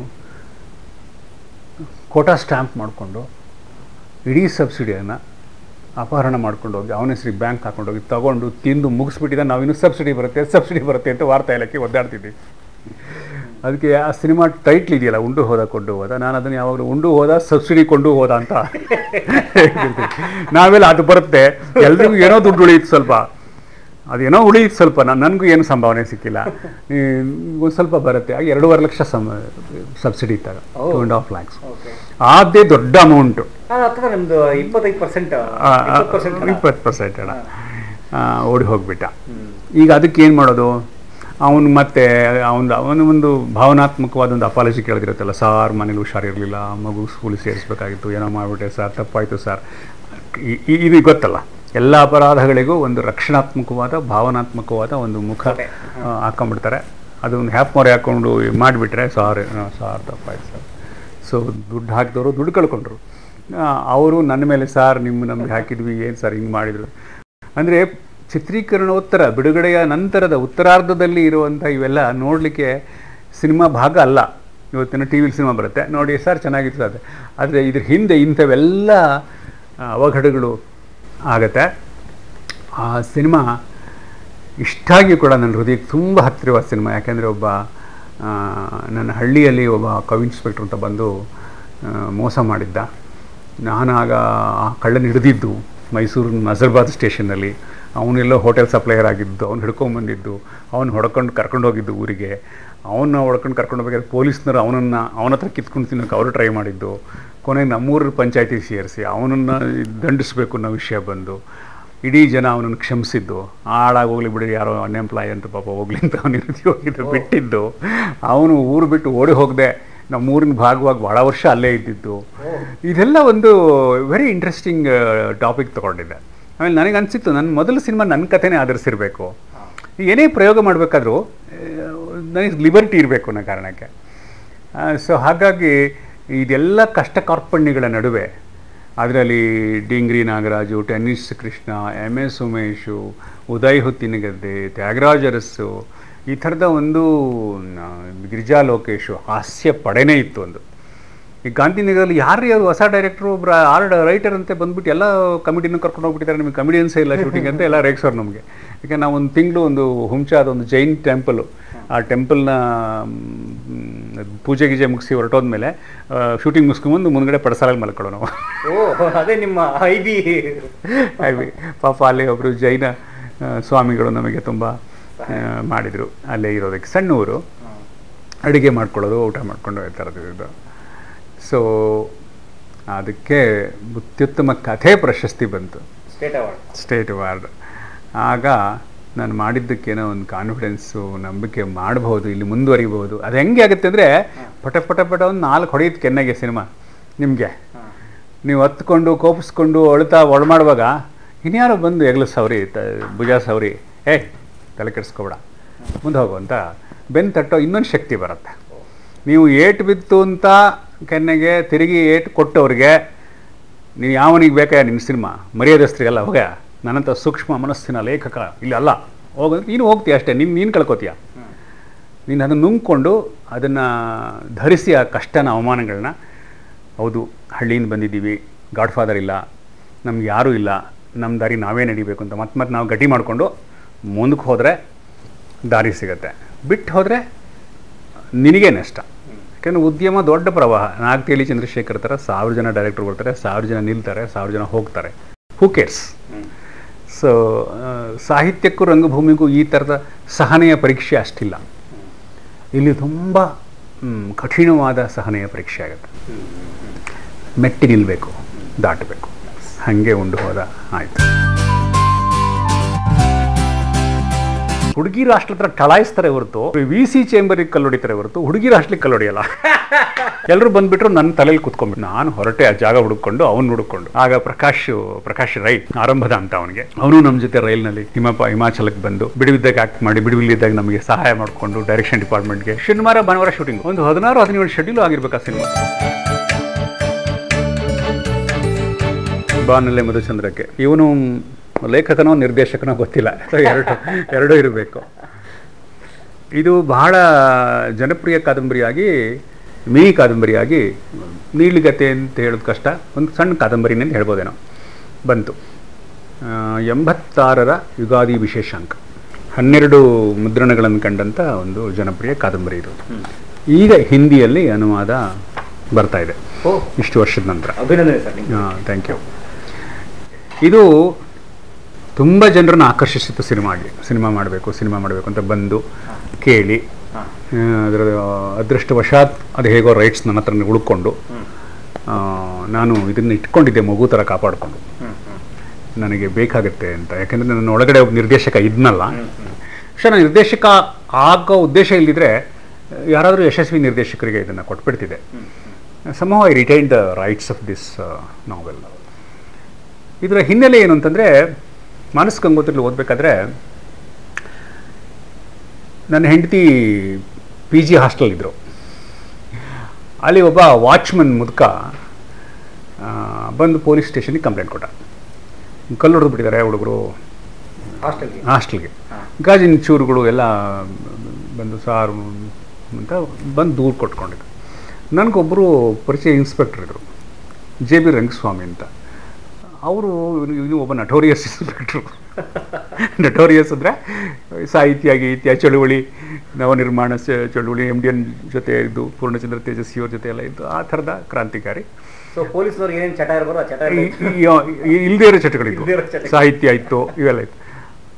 ಅವ್ನು ದೂರು ಕೊಟ್ಟವನ್ನ ಹಿಡಿದು ಒಳಗಾಗಿ ಓಡೋದು ಬಿಡಿತಾ ಇದ್ರು. ದೂರು ಕೊಡೋಕ್ಕೆ ಬಂದವನ್ನೇ ನನ್ನ ಹೆಂಡ್ತಿ, ಅಜ್ಜ ತುಂಬ ಒಳ್ಳೆಯವರು, ನಾವು ಊರಿಂದ ಬಂದರೆ ಲಗೇಜ್ ಎಲ್ಲ ಇಟ್ಕೊಂಡು ಕರ್ಕೊಂಡು ಹೋಗ್ತಾರೆ ಗೊತ್ತಾ, ತುಂಬ ಒಳ್ಳೆಯ ಮನುಷ್ಯ ಅವರು ಅಂತ. ಹುಡುಗಿರು ಒಂದು ಅಸೋಸಿಯೇಷನ್ ಮಾಡಿಕೊಂಡು, ಏನು ನಿಮ್ಮ ಸ್ನೇಹಿತರು ಇನ್ಸ್ಪೆಕ್ಟರ್ ಅಂತೆ, ಬಡಪಾಯಿಗಳನ್ನ, ಅಪರಾಧಿಗಳನ್ನು ಹಿಂಸಿಸಿ ಹಿಡ್ಕೊಡಿ ಅಂತ ಹೋದರೆ ನಿರಪರಾಧಿಗಳನ್ನ ಹಿಡ್ಕೊಂಡ್ಬಿಟ್ಟು ಬಾಯಿ ಬಿಡಿಸೋದು ಏನಿದು ಅಂತ. ಇವರೊಂದು ಕ್ರಾಂತಿಕಾರಿ ಮಹಿಳೆಯರೊಂದು ಗುಂಪಿತ್ತು ಅಲ್ಲಿ. ಅವಳು ಸುಜಾತ ಕುಮಟ ಅಂತ ಇದ್ಲು, ಅವಳು ಇನ್ನೊಬ್ಳು ನಟೋರಿಯಸ್ ಕ್ರಾಂತಿಕಾರಿ ಆಗ ಕವಯಿತ್ರಿ. ಇವಳು ನನ್ನ ಹೆಂಡತಿ ಶೋಭಾ ಮತ್ತು ಈ ಒಂದು ಗ್ಯಾಂಗು ತಮ್ಮ ಒಂದು ಅಹವಾಲನ್ನು ಪೊಲೀಸ್ ಸ್ಟೇಷನ್ಗೆ ಮಂಡಿಸಿದರು. ಅವರು, ನೋಡಿಮ್ಮ ನಿಮಗೆ ಗೊತ್ತಾಗಲ್ಲ, ಲಗೇಜನ್ನು ತಂದು ಒಳಗಿಡೋ ಒಳ್ಳೆತನ ಬೇರೆ, ನಾನು ಸ್ವಲ್ಪ 2 ದಿನ ಟೈಮ್ ಕೊಡಿ, ಅವನು ಅಪರಾಧಿ ಅಂತ ಪ್ರೂವ್ ಮಾಡ್ತೀನಿ ಅಂತ ಪ್ರೂವ್ ಮಾಡಿದರು. ಏನು ಪ್ರೂವ್ ಮಾಡಿದರು ಅಂತಂದರೆ, ಕಲ್ಲು ಹೊಡೆದ್ರೆ ಹಾಸ್ಟ್ಲಿಗೆ ಹೊರಗಡೆಯಿಂದ ಗಾಜಿನ ಚೂರುಗಳು ಒಳಗೆ ಬೀಳುತ್ತೆ. ಇದರಲ್ಲಿ ಒಳಗಡೆಯಿಂದ ಕಲ್ಲು ಹೊಡೆದಿರೋದು ಪ್ರೂವ್ ಮಾಡಿದ್ರು ಅವರು. ಒಳಗಡೆಯಿಂದ ಕಲ್ಲು ಹೊಡೆದಿದ್ದಾರೆ, ಕಲ್ಲು ಹೊಡೆದಂಗೆ ಮಾಡಿ ಅವರು ದೂರು ಕೊಟ್ಟಿದ್ದಾನೆ ಅವನೇ ಅಂತ. ಆಮೇಲೆ ಅವರ ಸೈಕಾಲಜಿ ಅದು ಇದು ಅಪ್ಲೈ ಮಾಡಿ ನೋಡಿದಾಗ ನೋಡಿ, ಇವನು ಹಿಂದೆ ಅಡುಗೆ ಕೆಲಸದಲ್ಲಿದ್ದ, ಒಳಗಡೆ ದುಡ್ಡು ಹೊಡಿತಾ ಇದ್ದ. ಒಬ್ಳು ಸ್ಟ್ರಿಕ್ಟ್ ವಾರ್ಡನ್ ಬಂದ್ಲು, ಏಯ್ ನೀನು ಮೋಸ ಮಾಡ್ತಾಯಿದ್ಯಾ, ವಾಚ್ಮನ್ ಕೆಲಸ ಮಾಡು ಅಂತ ಹಾಕಿದ್ರು. ವ್ಯವಸ್ಥೆ ಬಗ್ಗೆ ಅವ್ನಿಗೆ ಎಷ್ಟು ಸಿಟ್ಟು ಬಂತು ಅಂದರೆ, ಬರೋ ಕಾಸು ನಿಂತು ಹೋಯ್ತಲ್ಲ ಅಂದ್ಬಿಟ್ಟು ನನ್ನನ್ನು ವಾಚ್ಮನ್ ಮಾಡಿದ್ರಲ್ಲ ಅಂಥೇಳಿ ಕೆಲಸನೂ ಬಿಡೋಕ್ಕಾಗಲ್ಲ, ಇರೋಕ್ಕೂ ಆಗಲ್ಲ. ಒಂದಿನ ರಾತ್ರಿ ಮಲಗಿದ್ದಾಗ ಅವನೇ ಒಳಗಡೆಯಿಂದ ಕಲ್ತು ಕಟ್ಟಡಕ್ಕೆಲ್ಲ ಹೊಡೆದಿದ್ದ, ಕಾಜಿಗೆಲ್ಲ. ಆಯಿತಾ, ಇದು ಒಂದು ಅವ್ರು ಹೇಳಿ. ಇನ್ನೊಂದು, ಹುಡುಗರು ಹುಡುಗಿರ ಅಷ್ಟರ ಹತ್ರ ಟಳಾಯಿಸ್ತಾರೆ ಹೊರತು VC ಚೇಂಬರಿಗೆ ಕಲ್ಲು ಹೊಡಿತಾರೆ ಹೊರತು ಹುಡುಗಿರ ಅಷ್ಟಲಿಗೆ ಕಲ್ಲು ಹೊಡೆಯಲ್ಲ. ಹುಡುಗಿರಿಗೆ ಕಲ್ಲು ಹೊಡೆಯಲ್ಲ, ಅವರು ಕಣ್ಣು ಹೊಡಿತಾರೆ, ಇನ್ನೇನೋ ಹೂ ಕೊಡ್ತಾವೆ, ಏನೋ ಮಾಡ್ಬೋದು. ಅವ್ರ ಮುಷ್ಕರಗಳು ಎಲ್ಲ VC, ಯಾರೋ ರಿಜಿಸ್ಟ್ರಾರೋ, ಪ್ರಿನ್ಸಿಪಲು, ಈ ಸಿಲೆಬಸ್ಸು, ಪ್ರಶ್ನೆ ಪತ್ರಿಕೆ ಬೇಡ, ಉತ್ತರ ಪತ್ರಿಕೆ ಏನೋ ಇರುತ್ತೆ, ಗೋಳಿರುತ್ತೆ ಅಂತ ಅವ್ರದ್ದೊಂದು ಅಪ್ಲಿಕೇಶನ್ ಹಾಕಿ ಅವನು ಒಪ್ಕೊಂಡ. ಹೌದು ಸ್ವಾಮಿ, ನನಗೇನೋ 3 ಕಾಸು ಸಿಕ್ತಿತ್ತು, ತರಕಾರಿನಲ್ಲಿ ತಂದಿಲ್ಲ ಹಾಕ್ಬಿಟ್ಟವ್ರೆ, ಕೋಪ ಬಂತು ಮಾಡಿಬಿಟ್ಟೆ ಅಂತ ಹೇಳ್ಕಂಡ. ಆ ಹೊತ್ತಿನಲ್ಲಿ ಅವರು ನೋಡಿ ಪ್ರಾಸಂಗಿಕವಾಗಿ ಹೇಳಿದರು, ಒಬ್ಬ ಹೆಂಡ್ತಿನ ಕರ್ಕೊಂಡು ಹೋಗ್ಬಿಟ್ಟು ಭಾಳ ಮುದ್ದು ಮಾಡಿ ರನಿಸಿ ಜೋರಾಗಿ ಮದುವೆ ಮಾಡಿಕೊಂಡು ಸಾಯಿಸಿ ಅವಳನ್ನು ವಾಪಸ್ ಬಂದಿದ್ದ. ಅವನು ಹೋಗ್ತಾ 2 ಟಿಕೆಟ್ ಮಾಡಿದ್ದ, ಬರ್ತಾ 1 ಟಿಕೆಟ್ ಮಾಡಿದ್ದ. ಅದೊಂದು ಕ್ಲೂನಲ್ಲಿ ಹಿಡ್ಕೊಂಡು ಅವನು ಅರೆಸ್ಟ್ ಮಾಡಿದ್ವಿ. ಅವ್ರು ಪೊಲೀಸ್ ಜರ್ನಲ್ ರೆಕಾರ್ಡ್ ಆಗಿದೆ ಘಟನೆ. ಅವನಿನ್ನೂ ಜೈಲಲ್ಲಿದ್ದಾನೆ ಅಂತ ಹೇಳಿದಂಥ ಒಂದು ಪ್ರಾಸಂಗಿಕವಾದ ಘಟನೆ ನನಗೆ ರೋಮಾಂಚನ ಆಗೋಯ್ತು. ಅರೆ ಹಿಂಗೆ ಸಾಧ್ಯನಾ? ನನಗೆ ತಕ್ಷಣ ಅವ್ನು ರೈಲಲ್ಲಿ ಅವ್ನು ಹೆಂಡ್ತಿನ ಕರ್ಕೊಂಡು ಹೋಗ್ತಿರೋ ದೃಶ್ಯಗಳು ಶುರು ಆಗ್ಬಿಡ್ತು ಮನಸ್ಸಲ್ಲಿ. ಕೊಲ್ಲೋದಕ್ಕೆ ಹೋಗುವಾಗ ಅವ್ನು ರಮಿಸಿ ಕರ್ಕೊಂಡು ಹೋಗೋದು, ಕೊಂದೇ ಕೊಲ್ತೀನಿ ಅನ್ನೋ ಕಾರಣಕ್ಕೆ 1 ಟಿಕೆಟ್ ಮಾಡಿಸೋದು. ಅದೊಂದು ಕ್ಲೂ ಇಲ್ದಿದ್ರೆ ನನ್ನನ್ನು ಹರಿಹರ ಬ್ರಹ್ಮ ಬಂದರೂ ನನ್ನ ಹಿಡಿಯೋಕ್ಕಾಗ್ತಿರ್ಲಿಲ್ಲ ಅಂತ ಹೇಳ್ತಾನೆ ಅವನು. ಅಂಥದ್ದೊಂದು ಘಟನೆ ಅವರು ಸುಮ್ಮನೆ ಕ್ಯಾಶುವಲಾಗಿ ಹೇಳ್ಬಿಟ್ರು. ಎಲ್ಲರೂ ಬಂದುಬಿಟ್ರು, ನನ್ನ ತಲೆಯಲ್ಲಿ ಕೂತ್ಕೊಂಡ್ಬಿಡ್ತು. ನಾನು ಹೊರಟೆ ಆ ಜಾಗ ಹುಡುಕೊಂಡು, ಅವನು ಹುಡುಕೊಂಡು. ಆ ಜಾಗ ಕುಲು ಮನಾಲಿ ರೋಹ್ತಾಂಗ್ ಪಾಸ್ ಅಂತ ಹಿಮಾಲಯದ ಒಂದು ಜಾಗ. ಅಲ್ಲಿಗೆ ಹೋಗಿ ಅಲ್ಲೇ ನಾನು ಕೂತಿ ಕಾದಂಬರಿ ಬರೆದಿದ್ದು, ಟಿಪ್ಪಣಿಗಳನ್ನು ಮಾಡ್ಕೊಂಡಿದ್ದು, ಈಗಲೂ ಅದರ ಮುನ್ನುಡಿಲನ್ನೆಲ್ಲ ಪ್ರಸ್ತಾಪಿಸಿದ್ದೀನಿ. ಅಲ್ಲಿ ಆರ್ಮಿ ಅವರು, ಮಳೆ, ಹಿಮಪಾತಗಳು ಅವೆಲ್ಲ ಎದುರಿಸಿ. ಬಟ್ ಆ ಘಟನೆ ನನಗೆ ಎಷ್ಟು ಡಿಸ್ಟರ್ಬ್ ಮಾಡ್ತು ಅಂದರೆ, ಒಂದು ಬೇರೆ ತಂತ್ರದಿಂದ ಈ ಕಾದಂಬರಿ ಬರೆದೆ. ಈ ಕಾದಂಬರಿನಲ್ಲಿ ಕ್ಯಾರೆಕ್ಟರ್ಗಳು ಫಸ್ಟ್ ಹೀರೋ ನಾನು ಅಂತ ಹೀರೋ ಫಸ್ಟ್ ಪರ್ಸನ್ ಬರ್ತಾನೆ, ಅವನು ಹೋಗ್ತಾನೆ. ನಾಯಕಿ ಬಂದು ಅವಳ ಸ್ವಾಗತಗಳು ಶುರುವಾಗುತ್ತೆ. ಪೊಲೀಸ್ ಆಫೀಸರ್ ಬರ್ತಾನೆ, ಅವನ ಸ್ವಾಗತಗಳು ಶುರುವಾಗುತ್ತೆ. ಹಿಮಪರ್ವತ ಬರುತ್ತೆ, ಹಿಮಪರ್ವತದ ಸ್ವಾಗತದಲ್ಲಿ ಕಾದಂಬರಿ ಹೋಗುತ್ತೆ. ಬೇರೆ ಒಂದು ತಂತ್ರ ಬಳಸ್ತೆ ಅದಕ್ಕೆ ಈ ಕಾದಂಬರಿನಲ್ಲಿ. ಈಗ ಗುಲ್ವಾಡಿ ಇದ್ರು, ಸಂತೋಷ್ ಕುಮಾರ್ ಗುಲ್ವಾಡಿ. ಇದು ತರಂಗ ರೀಪ್ರಿಂಟ್ ಆಯಿತು, ಯುಗಾದಿ ವಿಶೇಷಾಂಕ ಮುಗಿದು ಹೋಗಿ. ಇದು ಉತ್ಪ್ರೇಕ್ಷೆ ಅಲ್ಲ, ಈ ಜನಪ್ರಿಯ ಕಾದಂಬರಿಯ ಒಂದು ಶಕ್ತಿ. ಕೊನೆಗೆ ಇಂಥದ್ದೊಂದು ಕಾದಂಬರಿಯನ್ನು 2ನೇ ಸಿನಿಮಾ ಮಾಡುವಂಥ ಒಂದು ಅಪರಾಧದ ಕೆಲಸಕ್ಕೆ ಹೊರಟಾಗ ಇದ್ದ ದೊಡ್ಡ ತಾಂತ್ರಿಕ ತೊಡಕೆ ಏನು ಅಂದರೆ, ಕೊಂಡುವದ ಭಾರಿ ಯಶಸ್ವಿ ಚಿತ್ರ ಅಲ್ಲ. ಒಂದು 50 ದಿನ ಮುಟ್ಟಿತ್ತು, ಓಕೆ. ಆದರೆ ನನ್ನನ್ನು ಒಬ್ಬ ದೊಡ್ಡ ನಟ ಬಂದು ನಮಗೊಂದು ಸಿನಿಮಾ ಮಾಡಿಕೊಡಿ ಅಂತ ಕೇಳೋ ಸ್ಥಿತಿ ಇರಲಿಲ್ಲ. ಇಲ್ಲಿ ನಾಯಕನೂ ಖಳನಾಯಕನೂ ಒಬ್ಬನೇ. ಅವನು ಖಳನಾಯಕನಾದ್ದರಿಂದ ರೆಗ್ಯುಲರ್ ನಾಯಕರು ಯಾರೂ ಆ್ಯಕ್ಟ್ ಮಾಡ್ತಿರ್ಲಿಲ್ಲ. ಮತ್ತು ಹೊಸಬ ಆಗಿ ಕೆಲಸ ಮಾಡಬೇಕಾಯಿತು. ಹೊಸಬದ ಮೇಲೆ ಯಾರೂ ದುಡ್ಡು ಹಾಕಲ್ಲ. ಸೊ ಎಂಥ ವಿಚಿತ್ರ ಸಂದಿಗ್ಧ ಈ ಕತೆಗಿರೋದಲ್ಲಿ. ಒಬ್ಬ ಎಸ್ಟಾಬ್ಲಿಷ್ಡ್ ಹೀರೋ ಆ್ಯಕ್ಟ್ ಮಾಡಲ್ಲ, ಅವ್ನು ಮಾಡದೇ ಇದ್ದರೆ ಹೊಸಬರು ಆ್ಯಕ್ಟ್ ಮಾಡಿದರೆ ದುಡ್ಡು ಹಾಕೋರಿರಲ್ಲ. ಸೊ ಹೀಗಾಗಿ ನನಗೆ ಈ ಸಂದಿಗ್ಧವನ್ನು ಪಾರು ಮಾಡೋ ಸಂದರ್ಭದಲ್ಲಿ ಒಬ್ಬ ಮಹಾನುಭಾವ ಬಂದ, ನಾನು ಆ್ಯಕ್ಟ್ ಮಾಡ್ತೀನಿ, ನಿರ್ಮಾಪಕರು ಇಲ್ವಲ್ಲ ಸ್ವಾಮಿ, ಇಲ್ಲ ಯಾರೋ ಇದ್ದಾರೆ ಮಾಡ್ತಾರೆ ನಮ್ಮ ಕಡೆಯವರು ಒಬ್ಬರು ಅಂತ. ಸೊ ಅದನ್ನು ನಂಬಿ ಮತ್ತೆ ಉಂಡು ಹೋದದ ಏನೇನೂ ಇತ್ತೋ, ಹೊಡೆತಗಳು, ಚಾಟಿ ಏಟು, ಬುಗುರಿ ಏಟು, ಗುನ್ನ ಬೀಳೋದು ಮೈ ಮೇಲೆ, ಅದನ್ನು ಇನ್ನೊಮ್ಮೆ ತಿನ್ನಕ್ಕೆ ಸಿದ್ಧವಾದೆ ನಾನು. ಮತ್ತು ಅದೊಂದು ಆಗ ಪ್ರಕಾಶ್ ರೈ ನಮ್ಮ ಒಂದು ಕುಟುಂಬ ಮಿತ್ರನಾಗಿದ್ದ, ಬಹಳ ಆರಂಭದ ಅಂತ ಅವನಿಗೆ.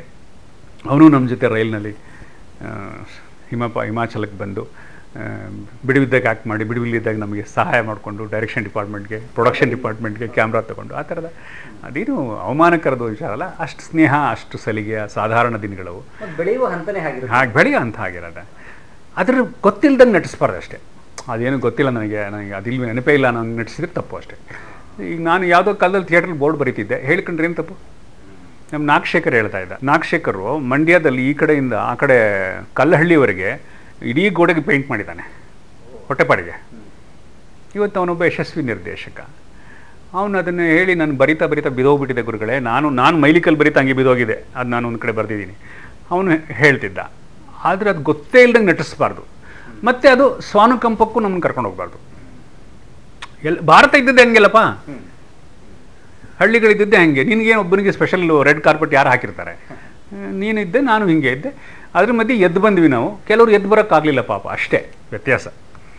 ಸೊ ಅಲ್ಲಿ ಹೋಗಿ ಶೂಟ್ ಮಾಡಿ, ಅದರಲ್ಲಿ ಏನು ಸಮಸ್ಯೆ ಇತ್ತು ಅಂದರೆ, ನಮ್ಮ IAS ಅಧಿಕಾರಿ ಶಿವರಾಮು ಸಮಸ್ಯೆ ಏನಿತ್ತು ಅವ್ರಿಗೆ ಅಂದರೆ, ಶನಿವಾರ ಭಾನುವಾರ ಶೂಟಿಂಗು, ಒಂದು 16-17 ಶೆಡ್ಯೂಲ್ ಆಗಿರ್ಬೇಕು ಆ ಸಿನಿಮಾ. ಅಷ್ಟು ಅಸಂಖ್ಯ ಶೆಡ್ಯೂಲ್ಗಳು, ಸಿದ್ಧತೆಯ ಕೊರತೆ. ಎಗೈನ್ ಸಿನಿಮಾ ಮಾಡುವ ಒಂದು ನಮಗೆ ಸೃಜನಶೀಲ ಮನಸ್ಸು ಏನಿರುತ್ತೆ, ಅದಕ್ಕೆ ಸ್ವಾತಂತ್ರ್ಯ ಎಲ್ಲಿ ಕಡಿವಾಣ ಬೀಳುತ್ತೆ ಅಂದರೆ, ನೀವು ಪ್ರೊಡಕ್ಷನ್ ಡಿಸೈನ್ ಮಾಡೋದು, ಮಾರಾಟದ ವ್ಯವಸ್ಥೆ ಮಾಡೋದು, ಆರ್ಗನೈಸ್ ಮಾಡೋದಿರುತ್ತಲ್ಲ, ಅದು ತುಂಬ ಎನರ್ಜಿ ತೊಗೊಂಡ್ಬಿಡುತ್ತೆ. ಅವ್ರಿಗೆ ಯಾರೋ ನಿರ್ಮಾಪಕರು ಅಂತ ನನಗೆ ಹೇಳಿ ಹೊರಟ್ವಿ ನಾವು. ಅಂದರೆ ಹೋಗ್ತಾ ಹೋಗ್ತಾ ಗೊತ್ತಾಯಿತು ಪ್ರತ್ಯಕ್ಷ ಪರೋಕ್ಷವಾಗಿ ಅವರು ಅಥವಾ ಅವ್ರ ಪರಿವಾರವೇ ನಿರ್ಮಾಪಕರು ಅಂತ. ಅಲ್ಲಿಂದ ಸಮಸ್ಯೆ ಶುರುವಾಯಿತು. ಆಮೇಲೆ ಅವರಿಗೆ ಸಿನಿಮಾದ ಬಗ್ಗೆ ಗೌರವ, ಅದನ್ನು ಆಳವಾಗಿ ಅರ್ಥ ಮಾಡಿಕೊಳ್ಳೋ ಗ್ರಹಿಸುವಂಥ ಗುಣ ಇರಲಿಲ್ಲ. ಆ ನಾಯಕನಿಗೆ ಇದ್ದಂಥ ಒಂದು ರೊಮ್ಯಾಂಟಿಕ್ ಹಿನ್ನೆಲೆ, ಅದನ್ನು ಅನುಭವಿಸುವಂಥ ಮನಸ್ಥಿತಿಯೇ ಇತ್ತೇ ಹೊರತು, ಒಂದು ಸಿನಿಮಾಕ್ಕೆ ನಾನೊಂದು ಎಂಟ್ರ್ ಆಗ್ತಿದ್ದೀನಿ, ಇದನ್ನು ತುಂಬ ಸೀರಿಯಸ್ ಆಗಿ ತಗೋಬೇಕು, ಚೆನ್ನಾಗಿ ಮಾಡಬೇಕು, ಒಳ್ಳೆ ನಾವೆಲ್ಲೋ, ಆ ಡೆಡಿಕೇಶನ್ ನನಗೆ ಕಾಣಲಿಲ್ಲ ಅವರಲ್ಲಿ. ಬಹುಶಃ ಅದಕ್ಕೆ ಅವರು ಅನಂತರ ಆ ಕ್ಷೇತ್ರದಲ್ಲಿ ಮುಂದುವರಿಯೋಕ್ಕಾಗಲಿಲ್ಲ ಅಂತ ನಾನು ಅಂದ್ಕೊಂಡಿದ್ದೀನಿ. ನಾನು ಅನೇಕ ಹೊಸಬರನ್ನ ಇದು ಮಾಡಿದ್ದೀನಿ. ನಾನು ಯಾರನ್ನು ಅವಮಾನಿಸಲ್ಲ. ನಾನು ಒಬ್ಬ ಮೊಟ್ಟ ಮೊದಲು ಬಣ್ಣ ಹಚ್ಚಿದಂಥ ಅನೇಕ ಕಲಾವಿದರು ನಮ್ಮ ಸಂಸ್ಥೆಯಲ್ಲಿದ್ದಾರೆ, ಅನೇಕರು, including Karibasavaiah, golden star Ganesh, ಎಲ್ಲರೂ ನಮ್ಮ ಸಂಸ್ಥೆಯಲ್ಲಿ ಧಾರಾವಾಹಿಗಳಲ್ಲಿ ಮೊಟ್ಟ ಮೊದಲು ಪ್ರವೇಶ. ಅವರ ಒಳಗಡೆ ಇದ್ದಂಥ ಭೀಪ್ಸೆ, ಹಠ ಅವ್ರನ್ನ ಅಷ್ಟು ದೊಡ್ಡದವ್ರನ್ನ ಮಾಡೋಕ್ಕೆ ಸಾಧ್ಯ ಆಗಿದ್ದು. ಆದರೆ ನಮ್ಮ ಶಿವರಾಮ್ ಅವ್ರಿಗೇನಾಯಿತು, ನಾನೊಬ್ಬ IAS ಅಧಿಕಾರಿ, ನಾನು ಏನು ಹೇಳ್ತೀನಿ ಅದು ಆಗುತ್ತೆ, ಆ ಕಾರಣಕ್ಕೆ ನನ್ನ ಜನ ನೋಡ್ತಾರೆ, ಆ ಥರದ ಏನೋ ಒಂದು ತಪ್ಪು ಕಲ್ಪನೆ. ಆಮೇಲೆ ಸಹಜವಾಗಿ ಒಬ್ಬ ವ್ಯಕ್ತಿ ಹತ್ರ ಅಧಿಕಾರ ಇದ್ದರೆ ಆ ವ್ಯಕ್ತಿ ಭಟ್ಟಂಗಿಗಳು ಸುತ್ಕೊಂಡ್ಬಿಡ್ತಾರೆ ಸುತ್ತ. ನಿಮಗೆ ನಿಮ್ಮ ಸುತ್ತ ಇರುವ ಯಾವಾಗ ಭಟ್ಟಂಗಿಗಳನ್ನ ಕಟ್ಕೋತೀರಿ, ಅದು ನಾಶದ ಸಂಕೇತ. ಯಾರದ್ದೇ ಆಗಲಿ, ನೀವು ನಿಮ್ಮನ್ನು ಚುಚ್ಚುವ, ಪ್ರೀತಿಸುವ, ಹಾಸ್ಯ ಮಾಡುವ, ಕಾಲೆಳೆಯುವ, ಪರಸ್ಪರ ಚರ್ಚೆ ಮಾಡುವಂಥ ಹಾಸ್ಯಪ್ರಜ್ಞೆ ಇರುವಂಥ ಸ್ನೇಹಿತರು ಇಟ್ಕೋಬೇಕು. ನಿಮ್ಮನ್ನು ನೀವು ಕುಟುಕಿ ತಮಾಷೆ ಮಾಡ್ಕೊಳ್ಳೋವಂಥವ್ರು, ಹೆದರಿಗೆ, ಹಿಂದ್ಗಡೆ ಅಲ್ಲ, ಹೆದರಿಗೆ ಮಾತಾಡೋಂಥ, ಏನೋ ಹಂಗೆ ಮಾಡಿದ್ಯಾ, ಹಿಂಗೆ ಮಾಡುವ ಇದಲ್ಲ ಅಂತ ಹೇಳಬೇಕು. ಅವ್ರ ಸುತ್ತ ಆ ಥರದೊಂದು ಪಡೆ ಇದೆ. Because you has A power, ಅವ್ರ ಹತ್ರ ಪವರ್ ಇದೆ, ಹ್ಯಾಸ್ ಎ ಪವರ್. ನಾನು ಹೇಳ್ತಿದ್ದೆ, ಶಿವರಾಮ್, ಇವರೆಲ್ಲ ನಿಮ್ಮ ಹತ್ರ ಇರೋ ಅಧಿಕಾರಕ್ಕಾಗಿ ಇದ್ದಾರೆ. ಇವತ್ತು ರಾಜ್ಯದ ಕ್ಯಾಬಿನೆಟ್ನ ಒಬ್ಬ ಪ್ರತಿಷ್ಠಿತವಾದ ದೊಡ್ಡ ಮಂತ್ರಿ ನನಗೆ ಪ್ರೊಡಕ್ಷನ್ ಮ್ಯಾನೇಜರ್ ಅವತ್ತು. ಹೇಳಬಾರ್ದು, ಅಣ್ಣ ಬನ್ನಿ ಅಣ್ಣ, ಇವತ್ತು ಈ ಮನೆ ಇದೆ ನೋಡಿ ಅಣ್ಣ, ಚೆನ್ನಾಗಿದೆ ಅಂತ ವಿಜಯನಗರ ಯಾವುದೋ ಮನೆಗಳನ್ನು ತೋರಿಸಿ, ಇದು ಕೊಡಿಸ್ತೀನಣ್ಣ, ಸಾಹೇಬರು ನನಗೆ ಹೇಳಿದ್ದಾರೆ, ಅವ್ನಿಗೆ ಸಾಹೇಬ್ರಿಂದ ಏನೋ ಆಗಬೇಕು. ಆ ಥರದ ಒಂದು ವಿಚಿತ್ರವಾದ ಒಂದಿನವಂತೂ ಸರ್ಕಾರಿ ವಾಹನಗಳು ನನ್ನ ಮನೆ ಮುಂದೆ ಬಂದ ನಾನು ಹೇಳಿದೆ, ನಾನು ಶೂಟಿಂಗ್ ಮಾಡಲ್ಲ ಇವತ್ತು, please don't bring the government vehicle. ನಾಳೆ ಪತ್ರಿಕೆಯವರು, ಮಾಧ್ಯಮದವರು ಯಾವ ಈ ಸರ್ಕಾರದ ದುರುಪಯೋಗ ಅಂತ ಬರೀಬಾರ್ದು, ಪ್ರೊಫೆಷನಲ್ಲಾಗಿ ಮಾಡಿ, ದಯವಿಟ್ಟು ಪ್ರೊಫೆಷನಲ್ಲಾಗಿ ಮಾಡಿ ಅಂತ. ಅಗೈನ್ ಉಂಡು ಹೋದಲ್ಲಿ ಬಡ್ಜೆಟ್ನ ಕೊರತೆ ಇತ್ತು, ಇಲ್ಲಿ ಬಡ್ಜೆಟ್ ಇತ್ತು, ಶಿಸ್ತಿರಲಿಲ್ಲ. ಯಾರೋ ಬಂದು, ಸರ್ 2 ಕ್ಯಾನು, ನಮ್ಮ ಋಣ ಬರ್ತೀವಿ ಸರ್. ಅವ್ರು ಹಂಗಾದರೆ ಹೆಂಗೆ ಮಾಡೋದು ಸರ್? ಇದು 800 ಫೀಟು ಕ್ಯಾನು ಬೇಕಂತಲ್ಲ ಶೂಟಿಂಗ್ ಇವತ್ತು ಒಂದು ದಿನಕ್ಕೆ, ಇದು ದಳಿಸೋದು 3 ಕ್ಯಾನ್ ಇದೆ ಇವತ್ತಿನ ಶೂಟಿಂಗ್. ಸಿನಿಮಾ ಅಂದರೆ ಹೆಂಗಿರುತ್ತೆ ಅಂದರೆ, ಒಂದು ಸಿದ್ಧತೆ ಇರುತ್ತೆ, ಆ ಸಿದ್ಧತೆಗೆ ತಕ್ಕಂಗೆ ತಾಂತ್ರಿಕ ಸಿದ್ಧತೆ ಇರುತ್ತೆ. ಉಡಾಫೆ ಅದೇನು ಮಾಡ್ರಿ, ಏನು ಸಿನಿಮಾ? ಯಾಕೆಂದರೆ ಅವ್ರ ಹತ್ರ ಅವಕಾಶ ಕೇಳ್ಕೊಂಡು ಹೋಗುವಂಥ ಡೈರೆಕ್ಟ್ ಆಗ್ತೀವಿ ಅಂತ ಹೋಗಿ ಕೈ ಕಟ್ಕೊಂಡು ನಿಂತ್ಕೊಳ್ಳೋರು ಒಂದು ಪಡೆ ಇರ್ತಿತ್ತು. ನಾನು ಅವ್ರಿಗೆ ಉದ್ದಟಿನ ಥರ ಕಾಣಿಸ್ ಶುರು ಮಾಡಿದೆ. ಈಗ ಅದೆಲ್ಲ ನಾನು ಮರ್ತಿದ್ದೀನಿ. ಅವರು ನನ್ನೇನು ಕ್ಷಮಿಸಬೇಕಾಗಿಲ್ಲ, ನಾನು ಅವ್ರನ್ನ ಕ್ಷಮಿಸಬೇಕಾಗಿಲ್ಲ. ಅವ್ರ ಬದುಕಿನ ದಾರಿ ಬೇರೆ, ನನ್ನ ಬದುಕಿನ ದಾರಿ ಬೇರೆ. ಆದರೆ ಕಲಾವಿದನೊಬ್ಬ ವಿನಯವಂತನಾಗದೇ ಕಲೆಗೆ ಪ್ರವೇಶ ಮಾಡಿದರೆ ಏನಾಗತ್ತೆ ಅನ್ನುವುದು ಆ ಸಿನಿಮಾ ನಾನು ನೋಡಿದಾಗೆಲ್ಲ ನನ್ನ ನೆನಪಾಗುತ್ತೆ. ಇನ್ನೂ ಅದನ್ನು ಇನ್ನೂ ಒಂಚೂರು ರುಚಿಕರವಾಗಿ, ಇನ್ನೂ ಅರ್ಥಪೂರ್ಣವಾಗಿ ಮಾಡ್ಬೋದಾಗಿತ್ತು. ಅದ್ರ ಮಧ್ಯೆ ಮಾಡಿದೆ, ನಿಲ್ಲಲಿಲ್ಲ. ಒಂದು ಹಂತದಲ್ಲಿ ಅದು ನಿಂತು ಹೋಗುತ್ತೆ ಅನ್ನೋ ಮಟ್ಟಕ್ಕೆ ಹೊರಟೋಯ್ತು. ನನ್ನ ಕೈಲಿ ಆಗಲ್ಲ ಅಂತ ಒಂದು ಹಂತದಲ್ಲಿ ಚಿಟ್ಟಿಬಾಬು ಕ್ಯಾಮ್ರಾಮನ್, ಒಂದು ಕಡೆ ಮಡ್ರಾಸಲ್ಲಿ ಶೂಟಿಂಗ್ ಮಾಡ್ತಾಯಿದ್ದೀವಿ, 3 ದಿನಕ್ಕೆ ಶೂಟಿಂಗು, ಬ್ಯಾಕ್ ಪ್ರೊಜೆಕ್ಷನ್ನು. ನಾವೆಲ್ಲ ಕಾಯ್ತಿದ್ರೆ ಹೀರೋ ಶಾಪಿಂಗ್ ಹೋಗಿದ್ದಾರೆ. ಆಮೇಲೆ ಬಿಡಲಿ ನೆಕ್ಸ್ಟ್ ವೀಕ್ ಬಂದು ಮಾಡ್ಕೊಳ್ಳೋಣ. ನನಗೆ ಆ ಒಂದು ಕಂಟಿನ್ಯೂಟಿ ಫ್ಲೋ ಇರುತ್ತೆ, ಎಲ್ಲರೂ ಟೆಕ್ನಿಷಿಯನ್ ಕೂಡ ಹಾಕ್ಕೊಂಡಿರ್ತೀವಿ. ಸೊ ಎಲ್ಲ ಒಂದು ಕಡೆ ಆ ಒಂದು ಥರದ ಅಧಿಕಾರದ ದರ್ಪ ಉಡಾಫೆ ನಮ್ಮ ನಾಯಕರಿಗಿತ್ತು ಅವತ್ತು. ಅದನ್ನು ತಪ್ಪು ಅಂತ ಸ್ನೇಹದಿಂದ ಕಿವಿ ಮಾತು ಹೇಳಿ ತಿದ್ದೋಕ್ಕೆ ಟ್ರೈ ಮಾಡಿದೆ ನಾನು ವಿಫಲನಾದೆ ಅನಿಸುತ್ತೆ. ಕೊನೆಗೆ ಅದ್ರ ಮಧ್ಯೆ ನನ್ನನ್ನು ಹಂಸಲೇಖ, ಜಟ್ಟಿ ಬಾಬು ಎಲ್ಲ ಕಾಪಾಡಿದರು. ಅದ್ಭುತವಾದ ಹಾಡನ್ನು ಕೊಟ್ಟರು. SP ಅವರ ಹಾಡುಗಳು, ನಮ್ಮ ಸಿದ್ಧಲಿಂಗಯ್ಯನವರ ಆ ಬೆಟ್ಟದಲ್ಲಿ ಬೆಳೆದಿಂಗಳಲ್ಲಿ ಸುಳಿದಾಡಬೇಡ ಗೆಳತಿ ಹಾಡು, ನಾಯಕನ ಈ ಎಲ್ಲ ಸಣ್ಣ ಪುಟ್ಟ ಕೊರತೆಗಳನ್ನು ಇವೆಲ್ಲ ಫಿಲಪ್ ಮಾಡ್ತು. ಈಗ ನೀವು ಹೇಳಿದ್ರಲ್ಲ ಹಾಡು ಇಷ್ಟ ಸರ್ ನನಗೆ ಅಂತ, ಇವಾಗಲೂ ಹಾಡುಗಳು ಬಹಳ ಜನಕ್ಕೆ ಬಂದಾಳೋ ಬಂದಾಳೋ, ಬಿಂಕದ ಸಿಂಗಾರಿ ಆಗಲಿ, ಓಹೋ ಹಿಮಾಲಯ, ನಾನು ಹಂಸಲೇಖ ಜಾಯಿಂಟ್ ವೆಂಚರ್ ಬರೆದ ಹಾಡು. ಇಬ್ಬರು ಬರೆದ್ವಿ, ಒಬ್ಬರು ಪಲ್ಲವಿ ಒಬ್ಬರು ಚರಣ ಹಿಂಗೆ ಬರೆದಿದ್ದು. ಸರ್ ಅದರ ಎಕ್ಸ್ಪೀರಿಯನ್ಸ್ ಹೇಳಿ. ಹಂಸಲೇಖ ಅವರು ಅದ್ರ ಬಗ್ಗೆ ಮಾತಾಡಿದ್ದಾರೆ, ತಾವು ಅದರ ಎಸ್ಪೆಷಲಿ ಅದರ ಮ್ಯೂಸಿಕ್ ಬಗ್ಗೆ ಮಾತಾಡಿ ಸರ್. ಬಹಳ ಅದ್ಭುತವಾದ ಪ್ರೋಸೆಸ್ ಅನಿಸುತ್ತೆ. ಇದು ಮ್ಯೂಸಿಕ್ಕು ಎಲ್ಲೆಲ್ಲಿ ರೊಮ್ಯಾನ್ಸ್ ಬರುತ್ತೆ ಅಲ್ಲೆಲ್ಲ ಮ್ಯೂಸಿಕ್ಕು ತುಂಬ ಅನಿವಾರ್ಯವಾದ ಎಲಿಮೆಂಟು. ರೊಮ್ಯಾನ್ಸ್ನ ಅಭಿವ್ಯಕ್ತಿಗೆ, ಪ್ರಣಯದ ಅಭಿವ್ಯಕ್ತಿಗೆ ಸಂಗೀತ ಸಾಥ್ ಕೊಡುತ್ತೆ ಯಾವಾಗಲೂ. ಇದು ರೊಮ್ಯಾಂಟಿಕ್ ನಾವೆಲ್. ಹಾಗಾಗಿ ನನಗೆ ಹಂಸಲೇಖ ಅವರ ಭಾಗವಹಿಸುವಿಕೆ ತುಂಬ ಅಗತ್ಯವಾಗಿತ್ತು. ಯಾಕೆಂದರೆ ಸಂಗೀತ ಏನು ಮಾಡುತ್ತೆ ಅಂತಂದರೆ ಈ ಪ್ರಣಯದ ಭಾವಗಳನ್ನು ಎನ್ಹ್ಯಾನ್ಸ್ ಮಾಡುತ್ತೆ ಮತ್ತು ಜನರಿಗೆ ಅದು ದೊಡ್ಡ ಕಮ್ಯುನಿಕೇಟಿವ್ ತಲುಪಿಸೋದಕ್ಕೆ. ನೀವು ಇನ್ನು ಯಾವ ಮೆಟಾಫರ್ನೂ ಸಂಗೀತದಷ್ಟು ಬಳಸೋಕ್ಕಾಗಲ್ಲ ಇದರಲ್ಲಿ, ರೊಮ್ಯಾನ್ಸ್ನಲ್ಲಿ, whether it is song R background music. Hamsalekha ಅವ್ರ ಮನೆಗೆ ಹೋಗಿ ನಾನು ಇದನ್ನು ಹೇಳಿದೆ, ಒಂದು ಸಿನಿಮಾ ಮಾಡಿದ್ದೀನಿ ಸರ್. ಅದಕ್ಕೆ ಮುಂಚೆ ಅವ್ರಿಗೆ ಹಾಡುಗಳು ಬರ್ತಿದ್ದೆ ನಾನು, ಬೇರೆಯವ್ರ ನಿರ್ದೇಶಕರಿಗೆ. ಗೀತರಚನೆಕಾರರಾಗಿ ಗೊತ್ತಿತ್ತು, ಸಂಭಾಷಣೆಕಾರನಾಗಿ ಗೊತ್ತಿತ್ತು. ಅಮಾನುಷ ಅಂತ ಒಂದು ಚಿತ್ರಕ್ಕೆ ನಾನು ಟೈಟಲ್ ಸಾಂಗ್ ಬರೆದಿದ್ದೆ. ಅಷ್ಟು ಪರಿಚಯ ಇತ್ತು ನನಗೆ, ಮಾಡಿಕೊಡ್ಬೇಕು ಸರ್ ಅಂತ. ಅವರು ಕಾದಂಬರಿ ಓದಿದರು. ಓದಿದರು. ಅದೇ ಸರ್ ಈ ಥರ ಇದೆ ಪರಿಸ್ಥಿತಿ, ಈ ಥರ ಇದೆ ಪರಿಸ್ಥಿತಿ, ಇಲ್ಲಿ ನಮ್ಮನ್ನು ಹಾಡುಗಳು ಕಾಪಾಡಬೇಕು. ಶಿವರಾಮ್ ಅವ್ರಿಗೆ ತುಂಬ ಉತ್ಸಾಹ ಇದೆ, ತುಂಬ ನಾಯಕ ನಟನಾಗಬೇಕು, ಚಿತ್ರರಂಗಕ್ಕೆ ಬರಬೇಕು ಅನ್ನೋಂಥ ಒಂದು ತುಂಬ ಕನಸುಗಾರ ಆತ. ತುಂಬ ಬಡತನದಿಂದ ಕಷ್ಟದಿಂದ ಮೇಲೆ ಬಂದಂಥ ಜೀವಿ. ನನಗೆ ಅಂಥವ್ರ ಬಗ್ಗೆ ತುಂಬ ಪ್ರೀತಿ. ನಾವೆಲ್ಲ ಹಾಗೆ ಬಂದವರು. ಯಾರು ಶ್ರಮದಿಂದ ಮೇಲೆ ಬರ್ತಾರೆ ಅವ್ರ ಕಂಡ್ರೆ ನನಗೆ ತುಂಬ ಪ್ರೀತಿ. ಯಾಕೆಂದರೆ ನಮ್ಮ ಗಾಡ್ ಫಾದರ್ಲಿಂದ ಯಾರು ಬರ್ತಾರೆ ಅವ್ರು ಭಾಳ ಮುಖ್ಯ. ಅವತ್ತು ಹಂಸಲೇಖ ಅವರು ಒಂದೊಂದು ಹಾಡನ್ನು ಕಂಪೋಸ್ ಮಾಡಿದ್ರು. ಅವ್ರಿಗೊಂದು ಇದಿದೆ, ಫಸ್ಟ್ ಲೈನ್ ಕೊಡಿ ಅಂತಾರೆ. ಒಂದು ಲೈನ್ ಕೊಟ್ಟರೆ ಏನು ಬರುತ್ತೆ ಮನುಷ್ಯನಿಗೆ ಅದ್ಭುತವಾಗಿ ಮಾಡ್ತಾರೆ. ಅವತ್ತು ಏನು ಒಂದು ಹಾರ್ಮೋನಿಯಂ, ಒಂದು ತಬಲ ಅಷ್ಟೇ. ಹಂಸಲೇಖ ಅವರು ಬಂದಾಳೋ ಕಂಪೋಸ್ ಮಾಡಿದ್ದು ಅವ್ರ ಮನೆ ಮೆಟ್ಲ ಮೇಲೆ ಕೂತ್ಕೊಂಡು. ನನಗಿನ್ನೂ ನೆನಪಿದೆ, ಅವ್ರ ಮನೆಯಲ್ಲಿ ಸುಮ್ಮನೆ ಬೆಳಗ್ಗೆ ಹೋಗೋದು, ನಾನು ಶೋಭಾ ನಾನು ಇಬ್ಬರು ಹೋಗೋದು. ಅವರು ಬನ್ನಿ ಅದು ಕೂತ್ಕೊಳ್ಳೋದು, ಹಾರ್ಮೋನಿಯಂ ತಗೊಳ್ಳೋದು, ಒಂದೇನೋ ಟ್ಯೂನ್ ಹಾಕೋದು, ಅದೆಲ್ಲ ಮೆಟ್ಲ ಮೇಲೆ ಕೂತ್ಕೊಳ್ಳೋದು. ಅವ್ರ ವೈಫ್ ಹೋಗಿ ಒಂದು ಉಪ್ಪಿಟ್ಟು ಕಾಫಿ ಮಾಡ್ಕೊಂಡು ಕೊಡೋರು. ಒಂಥರ ಒಂದು ಆಪ್ತ ವಾತಾವರಣ ಇತ್ತಲ್ಲ. ನಾನು ಈ ಕಡೆ ನನ್ನ ಸಿನಿಮಾದ ಅನುಭವ ಹೇಳಿದರೆ, ಇಂಡಿಯಾ ವರ್ಸಸ್ ಇಂಗ್ಲೆಂಡ್ನಲ್ಲಿ ಸಂಗೀತ ಆಗುವಂಥ ದಾರುಣವಾದ ಸ್ಥಿತಿಗೆ ಹೆಂಗೆ ತಲುಪಿದ್ದಾರೆ ಸಂಗೀತ ನಿರ್ದೇಶಕರು ಅಂದರೆ, ತುಂಬ ಅನ್ಪ್ರೊಫೆಷನಲ್ ಆಗಿಬಿಟ್ಟಿದ್ದಾರೆ.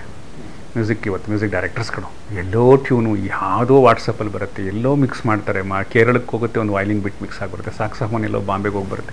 ಏನು ಆಡಿಯೋ ಸ್ಟ್ರಕ್ಚರ್ ಅನ್ನೋದೇ ನಿಮ್ಮ ಎದುರುಗಡೆ ಪ್ರತ್ಯಕ್ಷಗೊಳ್ಳೋದಿಲ್ಲ, ಅನಾವರಣಗೊಳ್ಳಲ್ಲ. ಆ ಥರದ ಒಂದು ದುಸ್ಥಿತಿಗೆ ಇವತ್ತು ಸಂಗೀತ ತಲುಪಿದೆ. ಸಾಹಿತ್ಯವೂ ಕೂಡ, ಗೀತ ಸಾಹಿತ್ಯವೂ ಹಂಗೆ ಆಗಿದೆ. ಅವತ್ತು ಹಂಸಲೇಖ ಅವರು ಫಸ್ಟ್ ಲೈನ್ ಕೊಡಿ ಅಂತಾರೆ.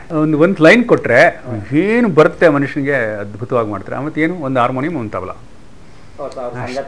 ಅಷ್ಟೇ. ಒಬ್ಬಿರ್ತಾನೆ, ತಾಳ ಹಾಕ್ತಾನೆ, ಒಂದು ಹಾರ್ಮೋನಿಯಂ ಇರುತ್ತೆ, ಒಂದು ಕ್ಯಾಸೆಟ್ ಪ್ಲೇಯರು, ಒತ್ತೋದು, ರೆಕಾರ್ಡು, 2ನೇ ಟ್ಯೂನು, 3ನೇ ಟ್ಯೂನ್ ಅಂತಂದು ನಾವು ಸಾಹಿತಿಗಳಿಗೆ ಕೊಟ್ಟು ಬರೆಸ್ಕೊಂಡು ಎಲ್ಲ ಹೋದ್ಮೇಲೆ ಮತ್ತೆ ಫುಲ್ ಹಾಡು, ಎಲ್ಲ ವಾಯ್ಲಿನ್ ಒಂದು ಕಡೆ, ಈ ಕಡೆ SP, ಅಲ್ಲಿ ವಾಣಿಜ್ಯರಾಮ್, P. ಸುಶೀಲಾ. ಅದು ಒಂದು ವೈಭವದ ಹಾಡುಗಾರಿಕೆ. ಎಂಥ ಚೆನ್ನಾಗಿತ್ತು ಅನ್ಸುತ್ತೆ ಈಗ ನೆನೆಸ್ಕೊಂಡ್ರೆ. ಎಂಥ ಒಳ್ಳೆ ದಿನಗಳು ಕಳೆದೋಯ್ತು ಅನ್ಸುತ್ತೆ.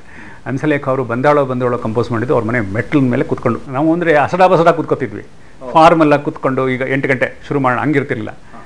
ಆಮೇಲೆ ಏನೋ ತಿಂಡಿ ತಿನ್ನೋದು, ಕಾಫಿ ಕುಡಿಯೋದು, ಹೋಗೋದು, ಮತ್ತು ಹಿಂಗೆ ತಮಾಷೆಗಳು.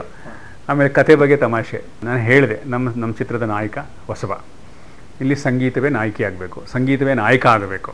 ಅವ್ರು ಈಗಲೂ ನಂದು ಹಾಡಿನ ಸಾಲು ಹೇಳ್ತಿರ್ತಾರೆ. ನಡುರಾತ್ರಿಯಲ್ಲಿ ಜಲರಾಶಿ ಮೇಲೆ ಗುರಿ ತೋರೋ ಏಕಾಂತ ತಾರಿಣಿ.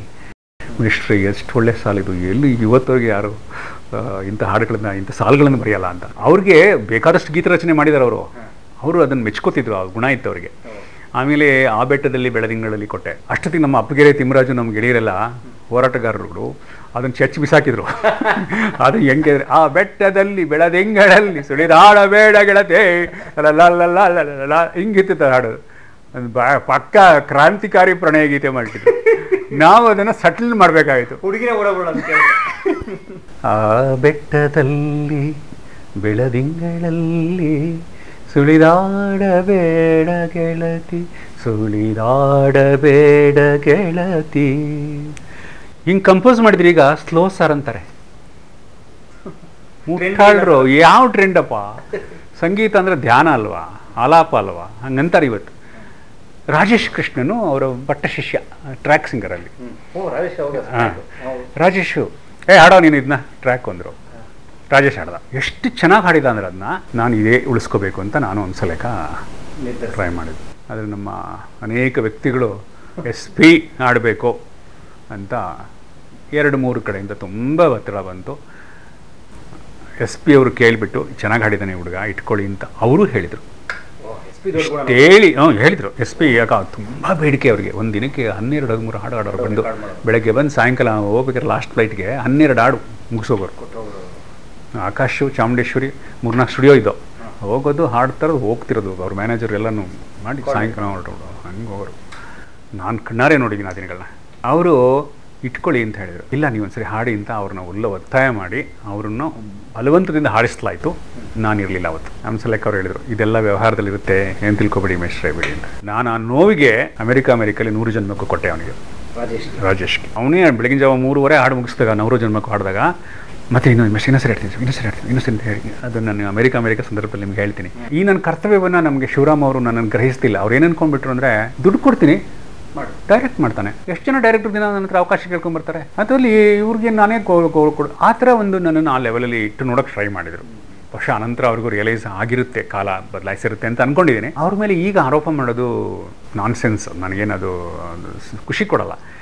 ಆದರೆ ಮುಚ್ಚಿಡೋದು ಕೂಡ ತಪ್ಪಾಗುತ್ತೆ. ಯಾಕೆಂದರೆ ಅನೇಕರಿಗೆ ಗೊತ್ತಾಗಬೇಕು ಪಾಠ. ಅವ್ರಿಗೂ ಅಂಥ ಸಂದರ್ಭಗಳು ಬಂದವರು ಹೆಂಗೆ ಅದನ್ನು ನಿರ್ವಹಿಸಬೇಕು ಅನ್ನೋದು ಕಲಾವಿದರು ಬೇಕು. ಅವರು ಒಂದು ಸ್ವಲ್ಪ ಮೃದುತ್ವವನ್ನು ಸೂಕ್ಷ್ಮ ಗ್ರಹಿಕೆಯನ್ನು ಇಟ್ಕೊಂಡಿದ್ರೆ ಸಿನಿಮಾನ ಇನ್ನೂ ತುಂಬ ಎತ್ತರಕ್ಕೆ ಹೋಗ್ಬೋದಾಗಿತ್ತು. ಇವ್ರನ್ನೆಲ್ಲ ದೂರ ಕಳಿಸಿ, ಇವರೆಲ್ಲರೂ ನಿಮಗೆ ತಪ್ಪು ದಾರಿ ಕೊಡ್ತಿದ್ದಾರೆ. ಇವ್ರಿಗೆ ಗೊತ್ತಿಲ್ಲ, ಇವರಿಗೆ ಸಿನಿಮಾನೇ ಗೊತ್ತಿಲ್ಲ ಅವರಿಗೆ ಅಂತ ಅಜಿ ಹುಜೂರು ಹೇಳ್ಕೊಂಡು ಓಡಾಡೋ ಒಂದು ಟೀಮ್ ಇರ್ತಿತ್ತು. ಟೀಮ್ ಇರ್ತಿತ್ತು. ದುಡ್ಡು ಕೊಟ್ಟು ಆರೋಗ್ಯ ಕೊಂಡ್ಕೊಳ್ಳೋಕ್ಕಾಗಲ್ಲ, ದುಡ್ಡು ಕೊಟ್ಟು ಕಲೆನ ಕೊಂಡ್ಕೊಳ್ಳೋಕ್ಕಾಗಲ್ಲ. ಯು ಇಮ್ಯಾಜಿನ್ ವಿತೌಟ್ ಹಂಸಲೇಖ ಹಾಡುಗಳು ಬಾನಲ್ಲೇ. ಸೊ ನಾನು ಹಾಡು ನಾನೇ ಬರಿತೀನಿ ಅಂತ ಅಂದೆ. ಬರೀರಿ, ನಾನು ಎಲ್ಲ ಅವ್ರಿಗೆ ತುಂಬ ಬ್ಯುಸಿ ಇದ್ರು. ಇಲ್ಲ ಒಂದು ಹಾಡು ಇಬ್ಬರು ಬರೆಯೋಣ ಅಂದೆ. ಎಸ್, ಒಂದು ಸಿದ್ಲಿಂಗಯ್ಯನವ್ರಿಗೆ ಕಾಲ್ತೀನಿ ಎಸ್ ಅಂತ. ಹಾಗಾಗಿ ಒಂದು ಅದ್ಭುತವಾದ ಆಲ್ಬಮ್ ಆಯ್ತದು. ಇದಕ್ಕಿಂತ ಮೀರಿ ಅವ್ರಿಗೆ ಹಿನ್ನೆಲೆ ಸಂಗೀತ ಕೊಟ್ಟಿದ್ದು ನಿಮ್ಗೆ ಹೇಳಬೇಕು. ಹಿನ್ನೆಲೆ ಸಂಗೀತದಲ್ಲಿ ಅದರಲ್ಲೊಂದು ಆಲಾಪ ಬರುತ್ತೆ, ಥೀಮ್ ಸಾಂಗ್ ಮಾಡ್ಕೊಂಡ್ವಿ ಒಂದು. ಅದು ಎಷ್ಟು ಚೆನ್ನಾಗಿ ಮಾಡಿದ್ದಾರೆ ಅಂದರೆ, ಓಹೋ ಓಹೋ ಓಹೋ ಓಹೋ ಓಹೋ ಬಾನಲ್ಲೆ ಬಾನಲ್ಲೆ ಮಧುಚಂದ್ರಕೆ, ಬಾನಲ್ಲೆ ಬಾನಲ್ಲೆ ಮಧುಚಂದ್ರಕೆ.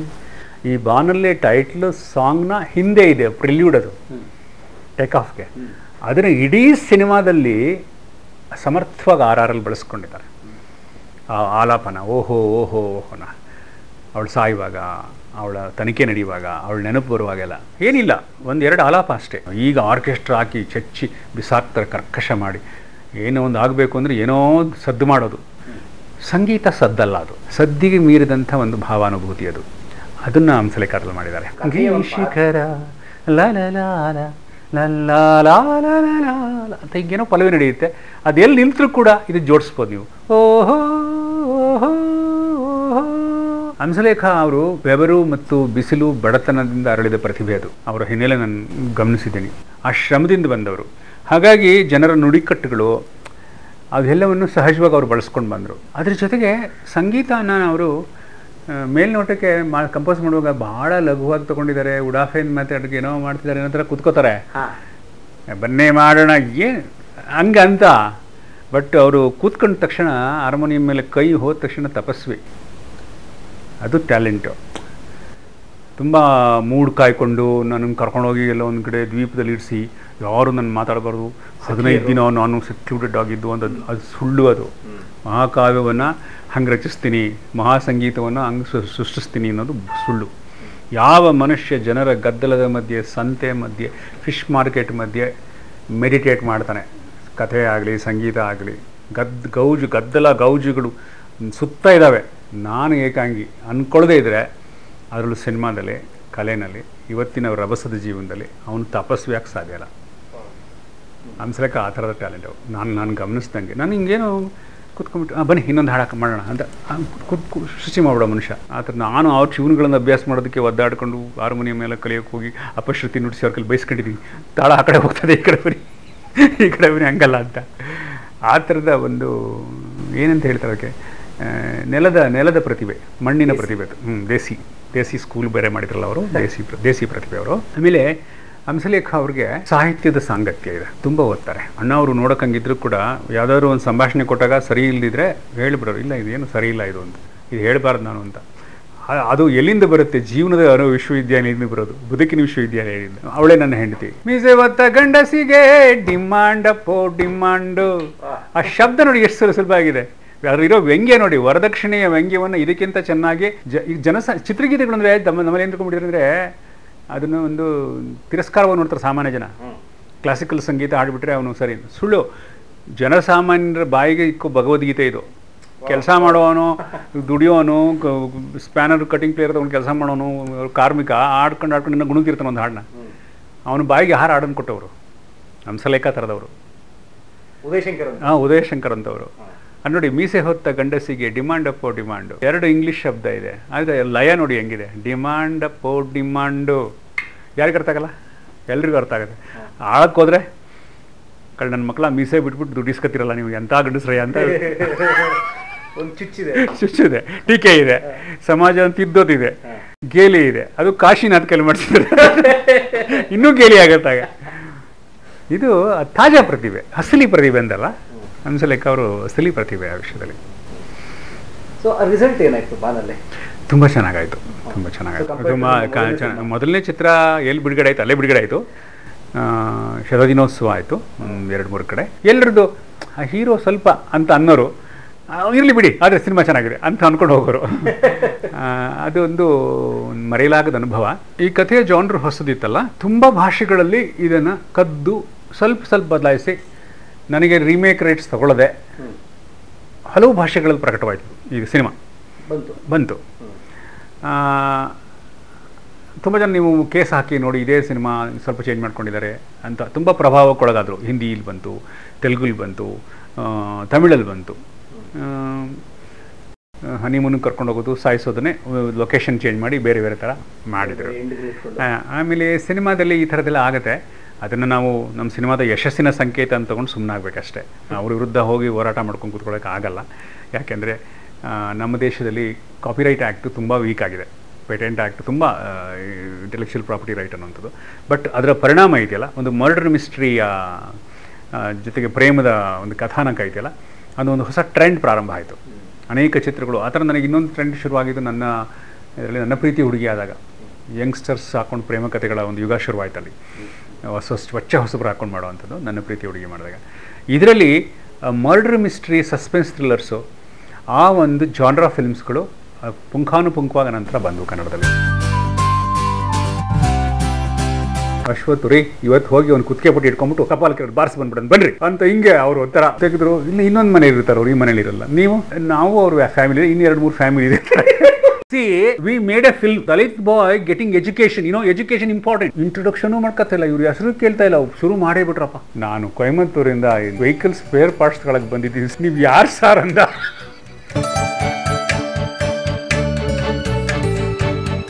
ಮೇಷ್ಟ್ರು ಅವ್ರ ಕಥೆ ಕಾದಂಬರಿಗಳನ್ನ ಮಾತ್ರ ಮಾಡ್ಕೋತಾರೆ ಅನ್ನೋ ಥರದೊಂದು ಆರೋಪ ಕೇಳಿಸ್ತು. ಆ ಹೊತ್ತಲ್ಲಿ ನಾನು ಹೆಂಡತಿ ಶೋಭಾ ಒಂದಿನ ಈ ಕಥೆ ಓದ್ಬಿಟ್ಟು ಕೊಟ್ರ ಸ್ಕೂಲಿಗೆ ಸೇರಿದ್ದನ್ನ, ಇದನ್ನ ಮಾಡನ್ರಿ ಚೆನ್ನಾಗಿದೆ ನೋಡಿ ಅಂತ ತಂದು ಕೊಟ್ಲು. ಅವಳು ಓದ್ಬಿಟ್ಟು ಅದು ಓದ್ದೆ. ಅದರಲ್ಲಿ ಬಹುಭಾಗ ಸೆನ್ಸಾರ್ನವ್ರು ಬಿಡಕ್ಕೆ ಸಾಧ್ಯ ಇರಲಿಲ್ಲ. ಕೆಲವು ಜಾಗಗಳು ಕುಮ್ಮಿ ಗೊತ್ತಲ್ಲ, ತುಂಬ ಭಾಷೆ ಇಟ್ಟುಕೊಂಡು ಕೆಲವು ದೃಶ್ಯಗಳಂತೂ ಸಖತ್ತು, ಅವುಗಳನ್ನ ಸಾಹಿತ್ಯಕ್ಕೆ ಸರಿ.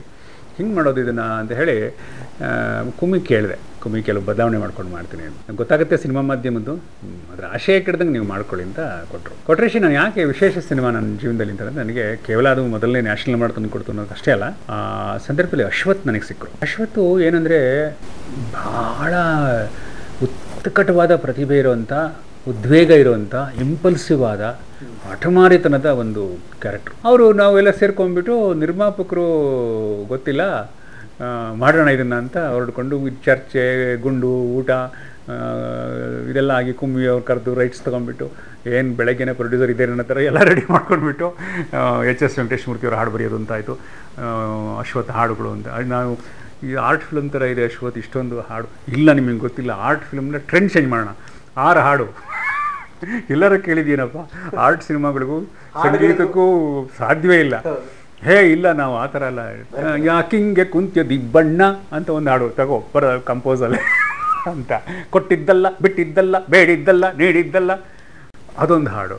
ಹೀಗೆಲ್ಲ ಚೆಚ್ಚಿ ಬಿಸಾಕ್ಬಿಟ್ರು ಹಾಡುಗಳು. ಎಲ್ಲ ರೆಡಿ ಆಯಿತು, ರೆಕಾರ್ಡಿಂಗ್ ಹೋಗಬೇಕು. ಒಬ್ಬ ನಿರ್ಮಾಪಕ ಬಂದ. ನಿರ್ಮಾಪಕರೇ ಇಲ್ಲ, ನಮ್ಮ ಕೈಲಿ ಹಾಕೊಂಡು ಒಂದು ಚುರುಚುರು ಹಿಂಗೆ ಮಾಡ್ತಾ ಇದ್ವಿ.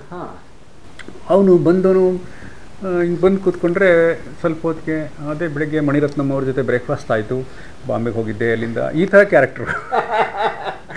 ಮಹಾ ಸುಳ್ಳ.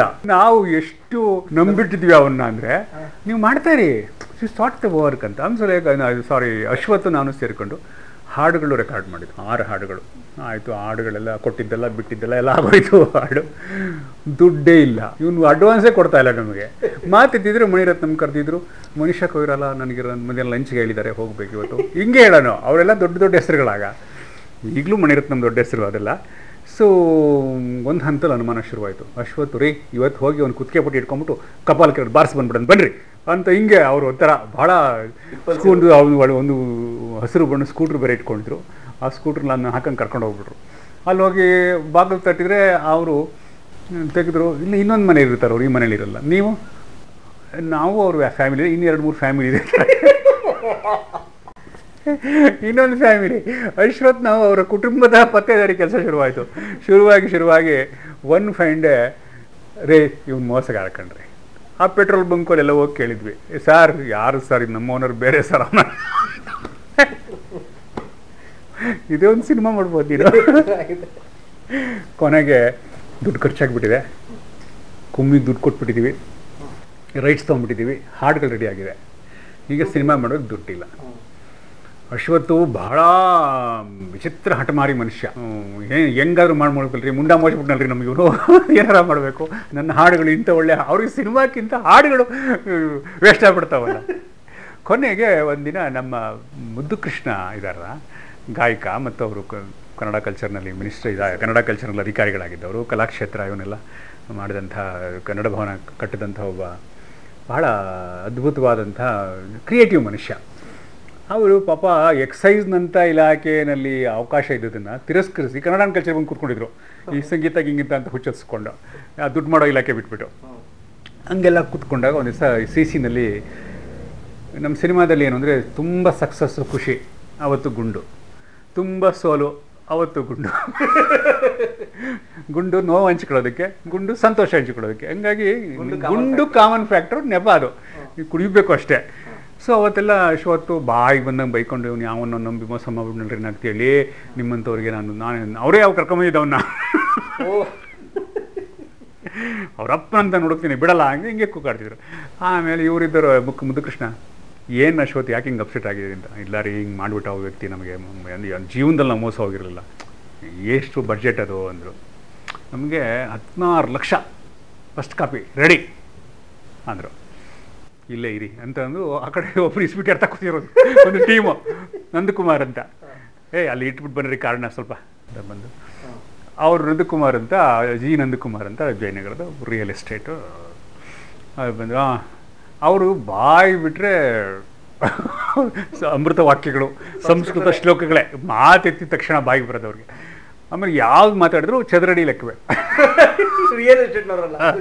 ಚದರಡಿ ಎಷ್ಟು ನಡೀತಾ ಇದೆ ಈಗ, ಅಷ್ಟೇ ಫೈನಲ್ಲು ಬಂದು ಈ ಥರ ನಂದಕುಮಾರ್ ನೋಡಿ, ಅಶ್ವಥ್ ಇವರು ನಾಗ್ತಿಯಲ್ಲಿ 2 ಫಿಲ್ಮ್ ಮಾಡಿದ್ದಾರೆ, 3ನೇ ಫಿಲ್ಮು, ನಿಂತೋಗ್ಬಿಟ್ಟಿದೆ ಅವನ ಬಂದು ಏನೋ ಶುರು ಮಾಡಿ ನೀವು ಮಾಡಿರಿ 16 ಹಾಕೋಣ ಅದಕ್ಕೆ ಎಷ್ಟು ಬರುತ್ತೆ ಹೇಳಿ. ಅವರಿಗೆ ಚಿನ್ನಾರಿ ಮುತ್ತಾಗಿತ್ತು, ಚಿನ್ನಾರಿ ಮುತ್ತದಲ್ಲಿ ಒಂಚೂರು ಕಹಿ ಆಗಿಬಿಟ್ಟಿತ್ತು ಅನುಭವ. ಹಾಗಾಗಿ ನಮ್ಗೆ ಸಾಕಾಗಿದೆ ಸಿನಿಮಾದವರು, ನೀವು ಹೇಳಿ. ಆಮೇಲೆ ನಾವು ಹೇಳಿ ನೋಡಿ ಅಂತ ಅಶ್ವತ್ಥ ಅಲ್ಲೇ ಹಾಡು ಹಾಕೇ ಬಿಟ್ರು. ಕೇಳ್ರಿ ಯಾವನ್ರಿ ಇಂಥ ಹಾಡು ಮಾಡ್ತಾನೆ ಇವತ್ತು ಅಂತ ಅವ್ರ ಮಾತಿನ ಶೈಲಿ ಇದೆಯಲ್ಲ, ಅಟ್ಯಾಕಿಂಗ್ ಒಂಥರ ಅವರು ಆಕ್ರಮಣಕಾರಿಯಾದಂಥ ಹೇಳಿಕೆಗಳೆಲ್ಲ. ನಂದಕುಮಾರ್ ಫಿದಾಗೋದ್ರು.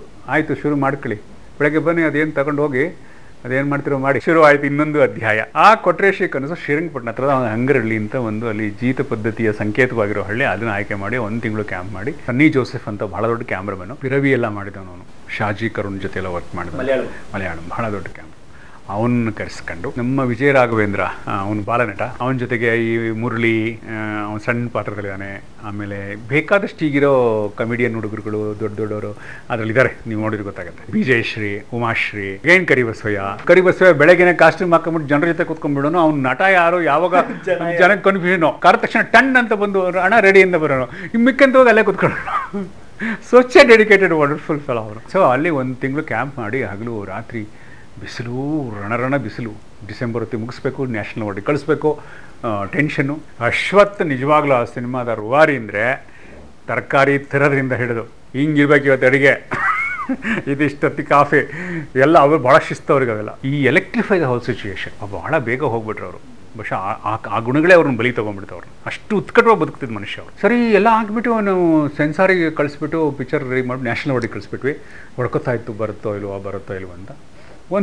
ಒಂದು ದಿನ ಅರ್ಲಿ ಮಾರ್ನಿಂಗು ದತ್ತಣ್ಣನ ಸ್ಕೂಟ್ರಿಗೆ ಹಾಕ್ಕೊಂಡ್ಬಿಟ್ಟು ನಮ್ಮ ಮನೆಗೆ ಬಂದು 6 ಗಂಟೆಗೆ, ಹೇಳ್ರಿ ನಾಕ್ತಿ ಮಲಗಿದ್ರ ಇನ್ನು ಹೇಳ್ರಿ ಅಂತ. ಇಲ್ಲ ಸರ್ ಮಲಗಿದ್ದೆ 2 ಗಂಟೆ ನಾನು ಅಂತಿದ್ದೆ. ಬನ್ನಿ ತಗೊಳ್ಳಿ ಸ್ಕೂಟ್ರು, ಬನ್ನಿ. ಎಲ್ಲಿಗೆ? ಸುಮ್ಮನೆ ಬನ್ನಿ ಅಂತ ಕರ್ಕೊಂಡು ಕೂರಿಸ್ಕೊಂಡ್ಬಿಟ್ರು. ನಾನು ದತ್ತಣ್ಣ ಹೇಳೋ ಅಶ್ವತ್ಥ ಎಲ್ಲಿಗೋ ಅಂತ ಇವರು, ಮುದುಕ ಸುಮ್ಮನೆ ಇವರೇ ಮುದುಕ ದತ್ತಣ್ಣ ಮುದುಕ ಅನ್ನೋರು, ಇಬ್ರು ಸಮಾನ ವಯಸ್ಕರು. ಮುದುಕ ಸುಮ್ಮನೆ ಕೂತ್ಕೋ ಬಾ ಅಂತ. ದತ್ತಣ್ಣ ಶಾರದ್ಕೊಂಡು ನಿನ್ಗಡೆ ಬೆಳಗಿನ ಜಾವ ನಿಂದು ನಿದ್ದೆ ಹೋಗಿಲ್ಲ, ನಂದೊಂದು ಸ್ಕೂಟ್ರ್ ಇತ್ತು ಪ್ರಿಯಾ ಅಂತ, ಅದಿಟ್ಕೊಂಡು ಅವ್ರ ಜೊತೆ ಹೋದ್ವಿ. ಅದೆಲ್ಲೆಲ್ಲೋ ಹೋಗಿ ಗಲ್ಲಿ ಹೋಗ್ತಾ ಇದ್ದಾರೆ, ಹೇಳ್ತಾನೆ ಇಲ್ಲ ಎಲ್ಲಿಗೆ ಹೋಗ್ತಿದ್ದಾರೆ ಅಂತ. ಆಮೇಲೆ ಯಾವುದೋ ಒಂದು ಹೋಟ್ಲು, ಬಾದಾಮಿ ಗಲ್ಲಿನಲ್ಲಿ ಒಂದು ಹೋಟ್ಲು, ಸಣ್ಣ ಹೋಟ್ಲಿಗೆ ಹೋದೆ. ಅಲ್ಲೋಗಿ ನಿಲ್ಲಿಸ್ದೆ, ಹೋಟ್ಲು ಮುಂದೆ ನಿಂತ್ಕೊಂಡ್ರು. ಏನು ತಿಂಡಿ ಇಲ್ಲ, ಹೋಟ್ಲು ಕಾಫಿ ಕುಡ್ಸೋಕೆ ಕರ್ಕೊಂಡ್ಬಂದಿದ್ದಾರೆ ಅಂದರೆ ಅದೂ ಇಲ್ಲ, ಅದು ಲಾಡ್ಜ್ ಥರ ಇರೋದು ಹೋಟ್ಲು. ನಾಕ್ತೇಳಿ ಒಬ್ಬ ಇಂಟರ್ನ್ಯಾಷನಲ್ ದಲಿತ್ ಲೀಡರ್ ಆಫ್ರಿಕಾದಿಂದ ಬಂದಿದ್ದಾನೆ, 402 ಹೋಗ್ತೀವಿ. ಅವನಿಗೆ ನಾನು ಹೇಳ್ತೀನಿ ನಮ್ಮ ಸಿನಿಮಾ ಏನು ಅಂತ. ಈ ಸಿನಿಮಾ ಇಂಟರ್ನ್ಯಾಷನಲ್ ಆಗುತ್ತೆ. ಸುಮ್ಮನೆ ನೀವು ಮನೇಲಿ ಕೂತ್ಕೊಂಡ್ಬಿಟ್ರೆ ಪಿಕ್ಚರ್ ಮಾಡಿಬಿಟ್ಟು ಯಾವನ್ರಿ ಬರ್ತಾನೆ, ಎಂಥ ಹಾಡುಗಳಿದ್ದಾರೆ ಈ ಪಿಕ್ಚರಲ್ಲಿ, ಮತ್ತವ್ರ ಹಾಡಿಗೆ ಕನೆಕ್ಟ್ ಮಾಡೋದಲ್ಲ. ಸರಿ ನಾವು ಏನು ಮತ್ತೆ ಸುಮ್ಮನೆ ಇರಬೇಕಷ್ಟೇ, ನೀವು ಡೈರೆಕ್ಟ್ರ್ ಅಂತೀನಿ ಸುಮ್ಮನೆ ಇರಬೇಕು. I will explain everything to him. Dattanna ಬಾಯ್ ಬಿಡ್ಬೇಡ, ನೀನು ಪಾರ್ಟ್ ಮಾಡಿದ್ಯಾ ಅದರಲ್ಲಿ, ಸುಮ್ಮನೆ ಕೂತ್ಕೋ ಅಂತ. ಇಲ್ಲ ಬಾ ಆಯಿತು ನಾನೇನು ಮಾತಾಡಲ್ಲ. ನೀವು ಹೋದರು. ಹೋಟ್ಲು ರಿಸೆಪ್ಷನವ್ರು ಯಾರು ಹಿಂಗೆ ಆಗಂತಕರು ಬಂದರು ಅಂತ ನೋಡ್ತಿದ್ದಾರೆ. ಸೀದಾ ಹೋದರು, ಬೆಲ್ ಓದ್ತಿದ್ರು. 4ನೇ ಮಾಡಿ ಲಿಫ್ಟ್ ಹೋಯಿತು, ಇಳಿದ್ವಿ. ಬಾಗಿಲು ಒಂದು 402 ಕೊಟ್ಟಿದ್ರು, ಟಕ್ ಟಕ್ ಟಕ್ ಅಂತ. ಒಬ್ಬ ದೈತ್ಯವಾದ ವ್ಯಕ್ತಿ, ಕಪ್ಪುಗೆ ಅಜಾನುಬಾಹು ಬಾಗಿಲು ತೆಗೆದ. ಅವ್ನು ಬನ್ನಿ ಅಂತಲೂ ಹೇಳಿಲ್ಲ. ಅಶ್ವತ್ತು ಸೀದಾ ನುಗ್ಗಿದ್ದೆ ಒಳಗಡೆ, ಎಳ್ಕೊಂಡು ಕುರ್ಚಿ ಕೂತ್ಕೊಂಡು. C we made A film, it's A Dalit bye getting education, education important. It's a story written by Kum Veerabhadrappa, one of our very popular writer ಅಂತ. ಅವನು ಇಂಟ್ರೊಡಕ್ಷನೂ ಮಾಡ್ಕೊತಿಲ್ಲ, ಇವ್ರು ಹೆಸರು ಕೇಳ್ತಾ ಇಲ್ಲ, ಶುರು ಮಾಡೇ ಬಿಟ್ರಪ್ಪ. ಆಮೇಲೆ ನಾನು ಅಶ್ವತ್ ಸ್ವಲ್ಪ ನಾನು ಕೇಳಿ, ನಿಮಗೆ ಗೊತ್ತಾಗಲ್ಲ ಇವೆಲ್ಲ, ಸುಮ್ಮನಿರಿ. See this A international film. Like your country, Africa, India is also, so Dalits are suffering lot. This is about, the topic is about reservation. Understand? ಅಂತ ಅವನ ಮೇಲೆ ಅವನು ಮಾತ ಕೇಳಿಸ್ಕೊತಾ ಇಲ್ಲ ಅವರು. 5 ನಿಮಿಷ ಹೊಡೆದ್ರು. ನಾವು ಇವರು ಈ ಕಡೆ ಸುಮ್ಮನೆ ಕೂತಿದ್ದೀವಿ. ಬೆಳಗ್ಗೆ ಇನ್ನೂ ಹಲ್ಲುಜ್ಜದೆ ಹೋಗಿದ್ದೀವಿ ನಾವು. ಕೊನೆಗೆ ಅವನು 1-2 ನಿಮಿಷ ಕೇಳಿಸ್ಕೊಂಡ. ಆಮೇಲೆ ಸರ್ ನೀವು ಏನು ಹೇಳ್ತಾ ಇದ್ದೀರ ಅರ್ಥ ಆಗ್ತಿಲ್ಲ ಸರ್ ಅಂತ ಕನ್ನಡದಲ್ಲಿ ಅಂದ. ಅವ್ನು ನೋಡೋಕೆ ಆಫ್ರಿಕನ್ ಥರ ಬ್ಲೈಟ್ ಎತ್ತರವಾಗಿ, ಕಪ್ಪಗೆ ಎತ್ತರವಾಗಿದ್ದ, ಕುರ್ಚಿ ಗಡ್ಡ ಬಿಟ್ಕೊಂಡು ಒಂಥರ ಇದ್ದ. ಇವು ಕನ್ನಡ ಮಾತಾಡಿದ ತಕ್ಷಣ, ರೀ ಕೊಟ್ರೇಶಿ ಕನಸು, we are talking about Kannada film ಕೊಟ್ರೇಶಿ ಕನಸು, ಹಂಗೆ ಅಂತ. ಸರ್ ನಾನು ಕೊಯಮತ್ತೂರಿಂದ ಇಲ್ಲಿ ವೆಹಿಕಲ್ ಸ್ಪೇರ್ ಪಾರ್ಟ್ಸ್ ತಗೊಳಕ್ಕೆ ಬಂದಿದ್ದೀನಿ ಸರ್, ನೀವು ಯಾರು ಸರ್ ಅಂದ. ನಿಜವಾಗ್ಲೂ ನಡೆದೈತಿದ್ದು ನನಗೆ ವಿಪರೀತ ನಗು. ಮೊದಲೇ ಹೇಳ್ಬಾರ್ದೇನ್ರಿ, ಮೊದಲೇ ಬಿಡ್ಬಾರ್ದು, ನಾವು ಕೂಗಾಡಿ ಎಲ್ಲ ಕತೆ ಹೇಳ್ಬಿಟ್ಟಲ್ರಿ ನಿಮಗೆ, ನೀವು ಯಾರಂತ ಮೊದಲೇ ಹೇಳ್ಬಾರ್ದೆ ಸರ್. ನಾವು ಹೇಳಕ್ಕೆ ಬಿಟ್ರಲ್ವ ಸರ್, ನಮ್ಗೆ ಹೇಳಕ್ಕೆ ಬಿಟ್ಟಿಲ್ವಲ್ಲ ಸರ್, ನೀವು ಬಂದಾಗ್ಲಿಂದ ಇವು ಕಂಟಿನ್ಯೂಸ್ಲಿ ಯು ಆರ್ ಟಾಕಿಂಗ್. ನಾನೇನು ಸರ್ ಮಾಡಲಿ, ನನಗೂ ಇದಕ್ಕೇನು ಸಂಬಂಧ ಇಲ್ಲ ಸರ್, ನಾನು ಮೆಕ್ಯಾನಿಕ್ಕು ಸರ್, ಏನೋ ತಗೊಳಕ್ಕೆ ಬಂದಿದ್ದೀನಿ. ಅವನಿಲ್ರಿ ಹೋದ ಇಂಟರ್ನ್ಯಾಷನಲ್ಲು ಅಂತ ದಡ ದಡ ದಡ ಬಂದರು ಹೋಟ್ಲಿಗೆ ರಿಸೆಪ್ಷನ್ಗೆ. ಎಲ್ರಿ ಇಂಟರ್ನ್ಯಾಷನಲ್ಲು ಎಂತ ಮಗ ಅಂಬೋ ಯಾರೋ ಇದನ್ನೆಲ್ಲ ಇಲ್ರಿ ಅಂತ. ಅವ್ರು ನೆನ್ನೆನೇ ಹೋದ್ರು ಸರ್, ಚೆಕ್ಔಟ್ ಮಾಡಿ ಯಾವ ರೂಮ್ಗೆ ಅವ್ನಿಗೆ ಬಿಟ್ಟಿದ್ದಾರೆ. ಅಂದರೆ ಅಶ್ವಥ್ ಅವರ ಉತ್ಸಾಹಕ್ಕೆ ಒಂದು ನಿದರ್ಶನ ಇದು. ನಾನು ಬರೆದಿದ್ದೀನಿ ಘಟನೆನ ನನ್ನ ಕಾಲಮ್ದಲ್ಲಿ, ಅಶ್ವಥ್ ಇಂಟರ್ನ್ಯಾಷನಲ್ ಲೀಡರ್ ಅಂತ. ಈ ಥರದ ಘಟನೆ ಆದಮೇಲೆ ಅಶ್ವತ್ಗೂ ನನಗೂ ಮಾತು ನಿಂತೋಯ್ತು. ಇವರು ಸವಾಸಲ್ಲ ಅಂತ ನಾನು ಬರಲ್ಲ, ನೀವು ಸುಮ್ಮನೆ ಎಲ್ಲ ಕಡೆ ಕರ್ಕೊಂಡು ಅವಮಾನ ಮಾಡ್ತೀರಿ ನನ್ನ ಅಂತ. ಅವರು ಸುಮ್ಮನಿರ್ರಿ, ಏನೋ ಉತ್ಸಾಹದಲ್ಲಿ ಹಂಗಾಗೋಯ್ತು. ಅವರು ಮರ್ತುಬಿಟ್ರು, ನಾನು ಮರ್ತುಬಿಟ್ಟು ವಿಷಯನೇ ಮರ್ತುಬಿಟ್ವಿ. ಒಂದಿನ ಯಾವುದೋ ಮದುವೆಗೆ ಹೋಗಿದ್ದೆ, ಅಲ್ಲಿ ರಿಸೆಪ್ಷನ್ ಮುಗಿಸ್ಕೊಂಬರ್ತಿದ್ದೆ. ಒಬ್ಬ ನೀಲಿ ಅಂತ ಅಶ್ವಥ್ ಗುಂಪಿನಲ್ಲಿ ಒಬ್ಬಿದ್ದಾನೆ, ಮಿಸ್ಟರ್ ಬ್ಲೂ ಅಂತ ಕರಿತೀವಿ, ನೀಲಕಂಠ ಅವನು ಬ್ಲೂ ಅಂತ. ಕಂಗ್ರ್ಯಾಚುಲೇಷನ್ ಸರ್, ಈಗ ಬಂತು sir radio news T ವಿನಲ್ಲಿ national award ಬಂದಿದೆ ಸರ್ ಕೊಟ್ರೇಶಿ ಕನಸುಗೆ ಅಂತ. ನನಗೆ ಎಷ್ಟು ಡಿಪ್ರೆಷನ್ ಆಗಿತ್ತಲ್ಲ, ಇದೆಲ್ಲ ಹೋಗಿದ್ದು ಓಡಾಡಿದ್ದು ಏನೂ ಆಗಲ್ಲ ಅಂತ ಆಸೆನೇ ಬಿಟ್ಬಿಟ್ಟಿದ್ವಲ್ಲ. ಎಷ್ಟು ಎಕ್ಸೈಟ್ ಆಯಿತು ಅಂದರೆ, ಯಾಕಂದ್ರೆ ನನ್ನ ಜೀವನದ ಮೊದಲ ನ್ಯಾಷನಲ್ ಅವಾರ್ಡ್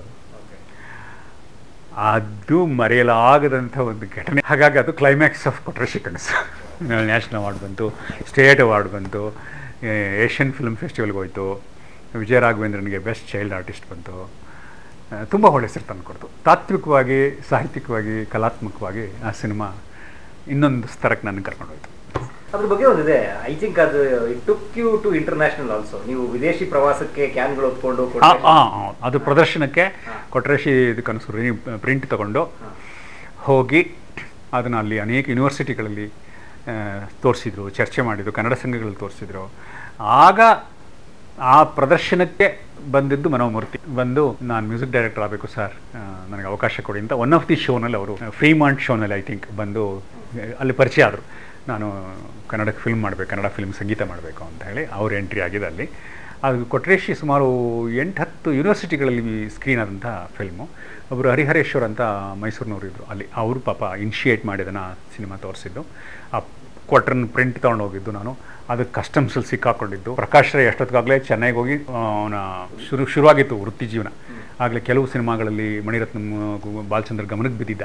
ಅವನು ಮಡ್ರಾಸ್ ಏರ್ಪೋರ್ಟಿಗೆ ಬಂದು ಅಲ್ಲಿ ತಮಿಳು ಆಫೀಸರ್ಸ್ಗಳ ತಮಿಳಲ್ಲಿ ಮಾತಾಡಿ ಅವನ ತಾರಾ ವರ್ಚಸ್ಸನ್ನು ಬಳಸಿ ಆ ಪ್ರಿಂಟನ್ನ ಮುಂದಕ್ಕೆ ಕಳಿಸಿ, ಇವರು ಇದು ಸ್ಮಗ್ಲಿಂಗ್ ಗೂಡ್ಸ್ ಅಲ್ಲ, ಕನ್ನಡ ಸಿನಿಮಾ, ಯಾವ ಕಾರಣಕ್ಕೂ ಇದ್ರ ದುಡ್ಡು ಬರಲ್ಲ, ನೀವೇನು ಅನ್ಕೋಬಿಡಿ, ತುಂಬ ಕಸ್ಟಮ್ಸು ಸರ್ಕಾರಕ್ಕೆ ಮೋಸ ಅಂತೆಲ್ಲ, 1 ರೂಪಾಯಿ ಬಿಟ್ಟಲ್ಲ, ಅದು ಹುಚ್ಚ ಅವನು ತಗೊಂಡು ಹೋಗ್ತಿದ್ದಾನೆ, ಬಿಟ್ಟು ಕಳಿಸಿ, ಅದು ಪ್ರಿಂಟ್ ಅಷ್ಟೇ, ಫಿಲ್ಮ್ ಪ್ರಿಂಟು ಏನಲ್ಲ ಅಂತೇಳಿ ತೆಗ್ಸೆಲ್ಲ ತೋರಿಸಿ, ಅವರು ಇದಕ್ಕೆ ಇದ್ರಿ, ಇದು ಪ್ರೈಸ್ ಹೆಂಗೆ ಇದಕ್ಕೆ ಇದರಲ್ಲಿ ಅವರು ತಮಿಳಿನಲ್ಲಿ ಇವನು ತಮಿಳ್ ಬಳಸಿ ನನಗೆ ಈಗಲೂ ನೆನಪಿದ್ದಾರೆ. ಅದು ರಾತ್ರಿಗಳಿಗೆ ಹೋಗೋ ಫ್ಲೈಟ್ಸ್ ಎಲ್ಲ ಚೆನ್ನೈ ಏರ್ಪೋರ್ಟಿಗೆ ಬಂದು ನನಗೆ ಬಿಟ್ಕೊಟ್ಟಿದ್ದ, ಆ ಪ್ರಿಂಟ್ನ ದಾಟಿಸಿದ್ದ. ವಿದೇಶದಲ್ಲಿ ಮೊದಲು ಪ್ರದರ್ಶನವಾದ, ಅತಿ ಹೆಚ್ಚು ಪ್ರದರ್ಶನ ಕಂಡ ಸಿನಿಮಾ ಅಮೆರಿಕ ಅಲ್ಲ, ಕೊಟ್ರೇಶಿಯ ಬುನಾದಿ ಅದ್ರ ಎಕ್ಸ್ಟೆನ್ಷನ್ ಆಯಿತು. ಸೇಮ್ ಪ್ರೊಡ್ಯೂಸರ್ ಇಟ್ಕೊಂಡು ನಾನು ಅಮೆರಿಕ ಮಾಡಿದ್ದು. ಕಲಾ ಮಾಧ್ಯಮದ ಎಲ್ಲ ಎಪಿಸೋಡುಗಳು ನಿಮಗೆ ಸಿಗಬೇಕು ಅಂತಂದ್ರೆ ಕಲಾ ಮಾಧ್ಯಮ ಯೂಟ್ಯೂಬ್ ಚಾನೆಲ್ನ ಸಬ್ಸ್ಕ್ರೈಬ್ ಮಾಡಿ, ಬೆಲ್ ಐಕಾನ್ನ ಕ್ಲಿಕ್ ಮಾಡಿ, ತಪ್ಪದೇ ಮಾಡಿ. ಸ್ನೇಹಿತರೆ, ಕಲಾ ಮಾಧ್ಯಮದ ಎಲ್ಲ ಸಂದರ್ಶನಗಳನ್ನು ನೀವೀಗ ಓದಬಹುದು. www.kalamadhyama.com ಈ ವೆಬ್ಸೈಟ್ಗೆ ವಿಸಿಟ್ ಮಾಡಿ, ಇಂಟರ್ವ್ಯೂಗಳನ್ನು ಓದಿ. ಓದುವ ಸಂಸ್ಕೃತಿ ಹೆಚ್ಚಾಗಲಿ. ಧನ್ಯವಾದ.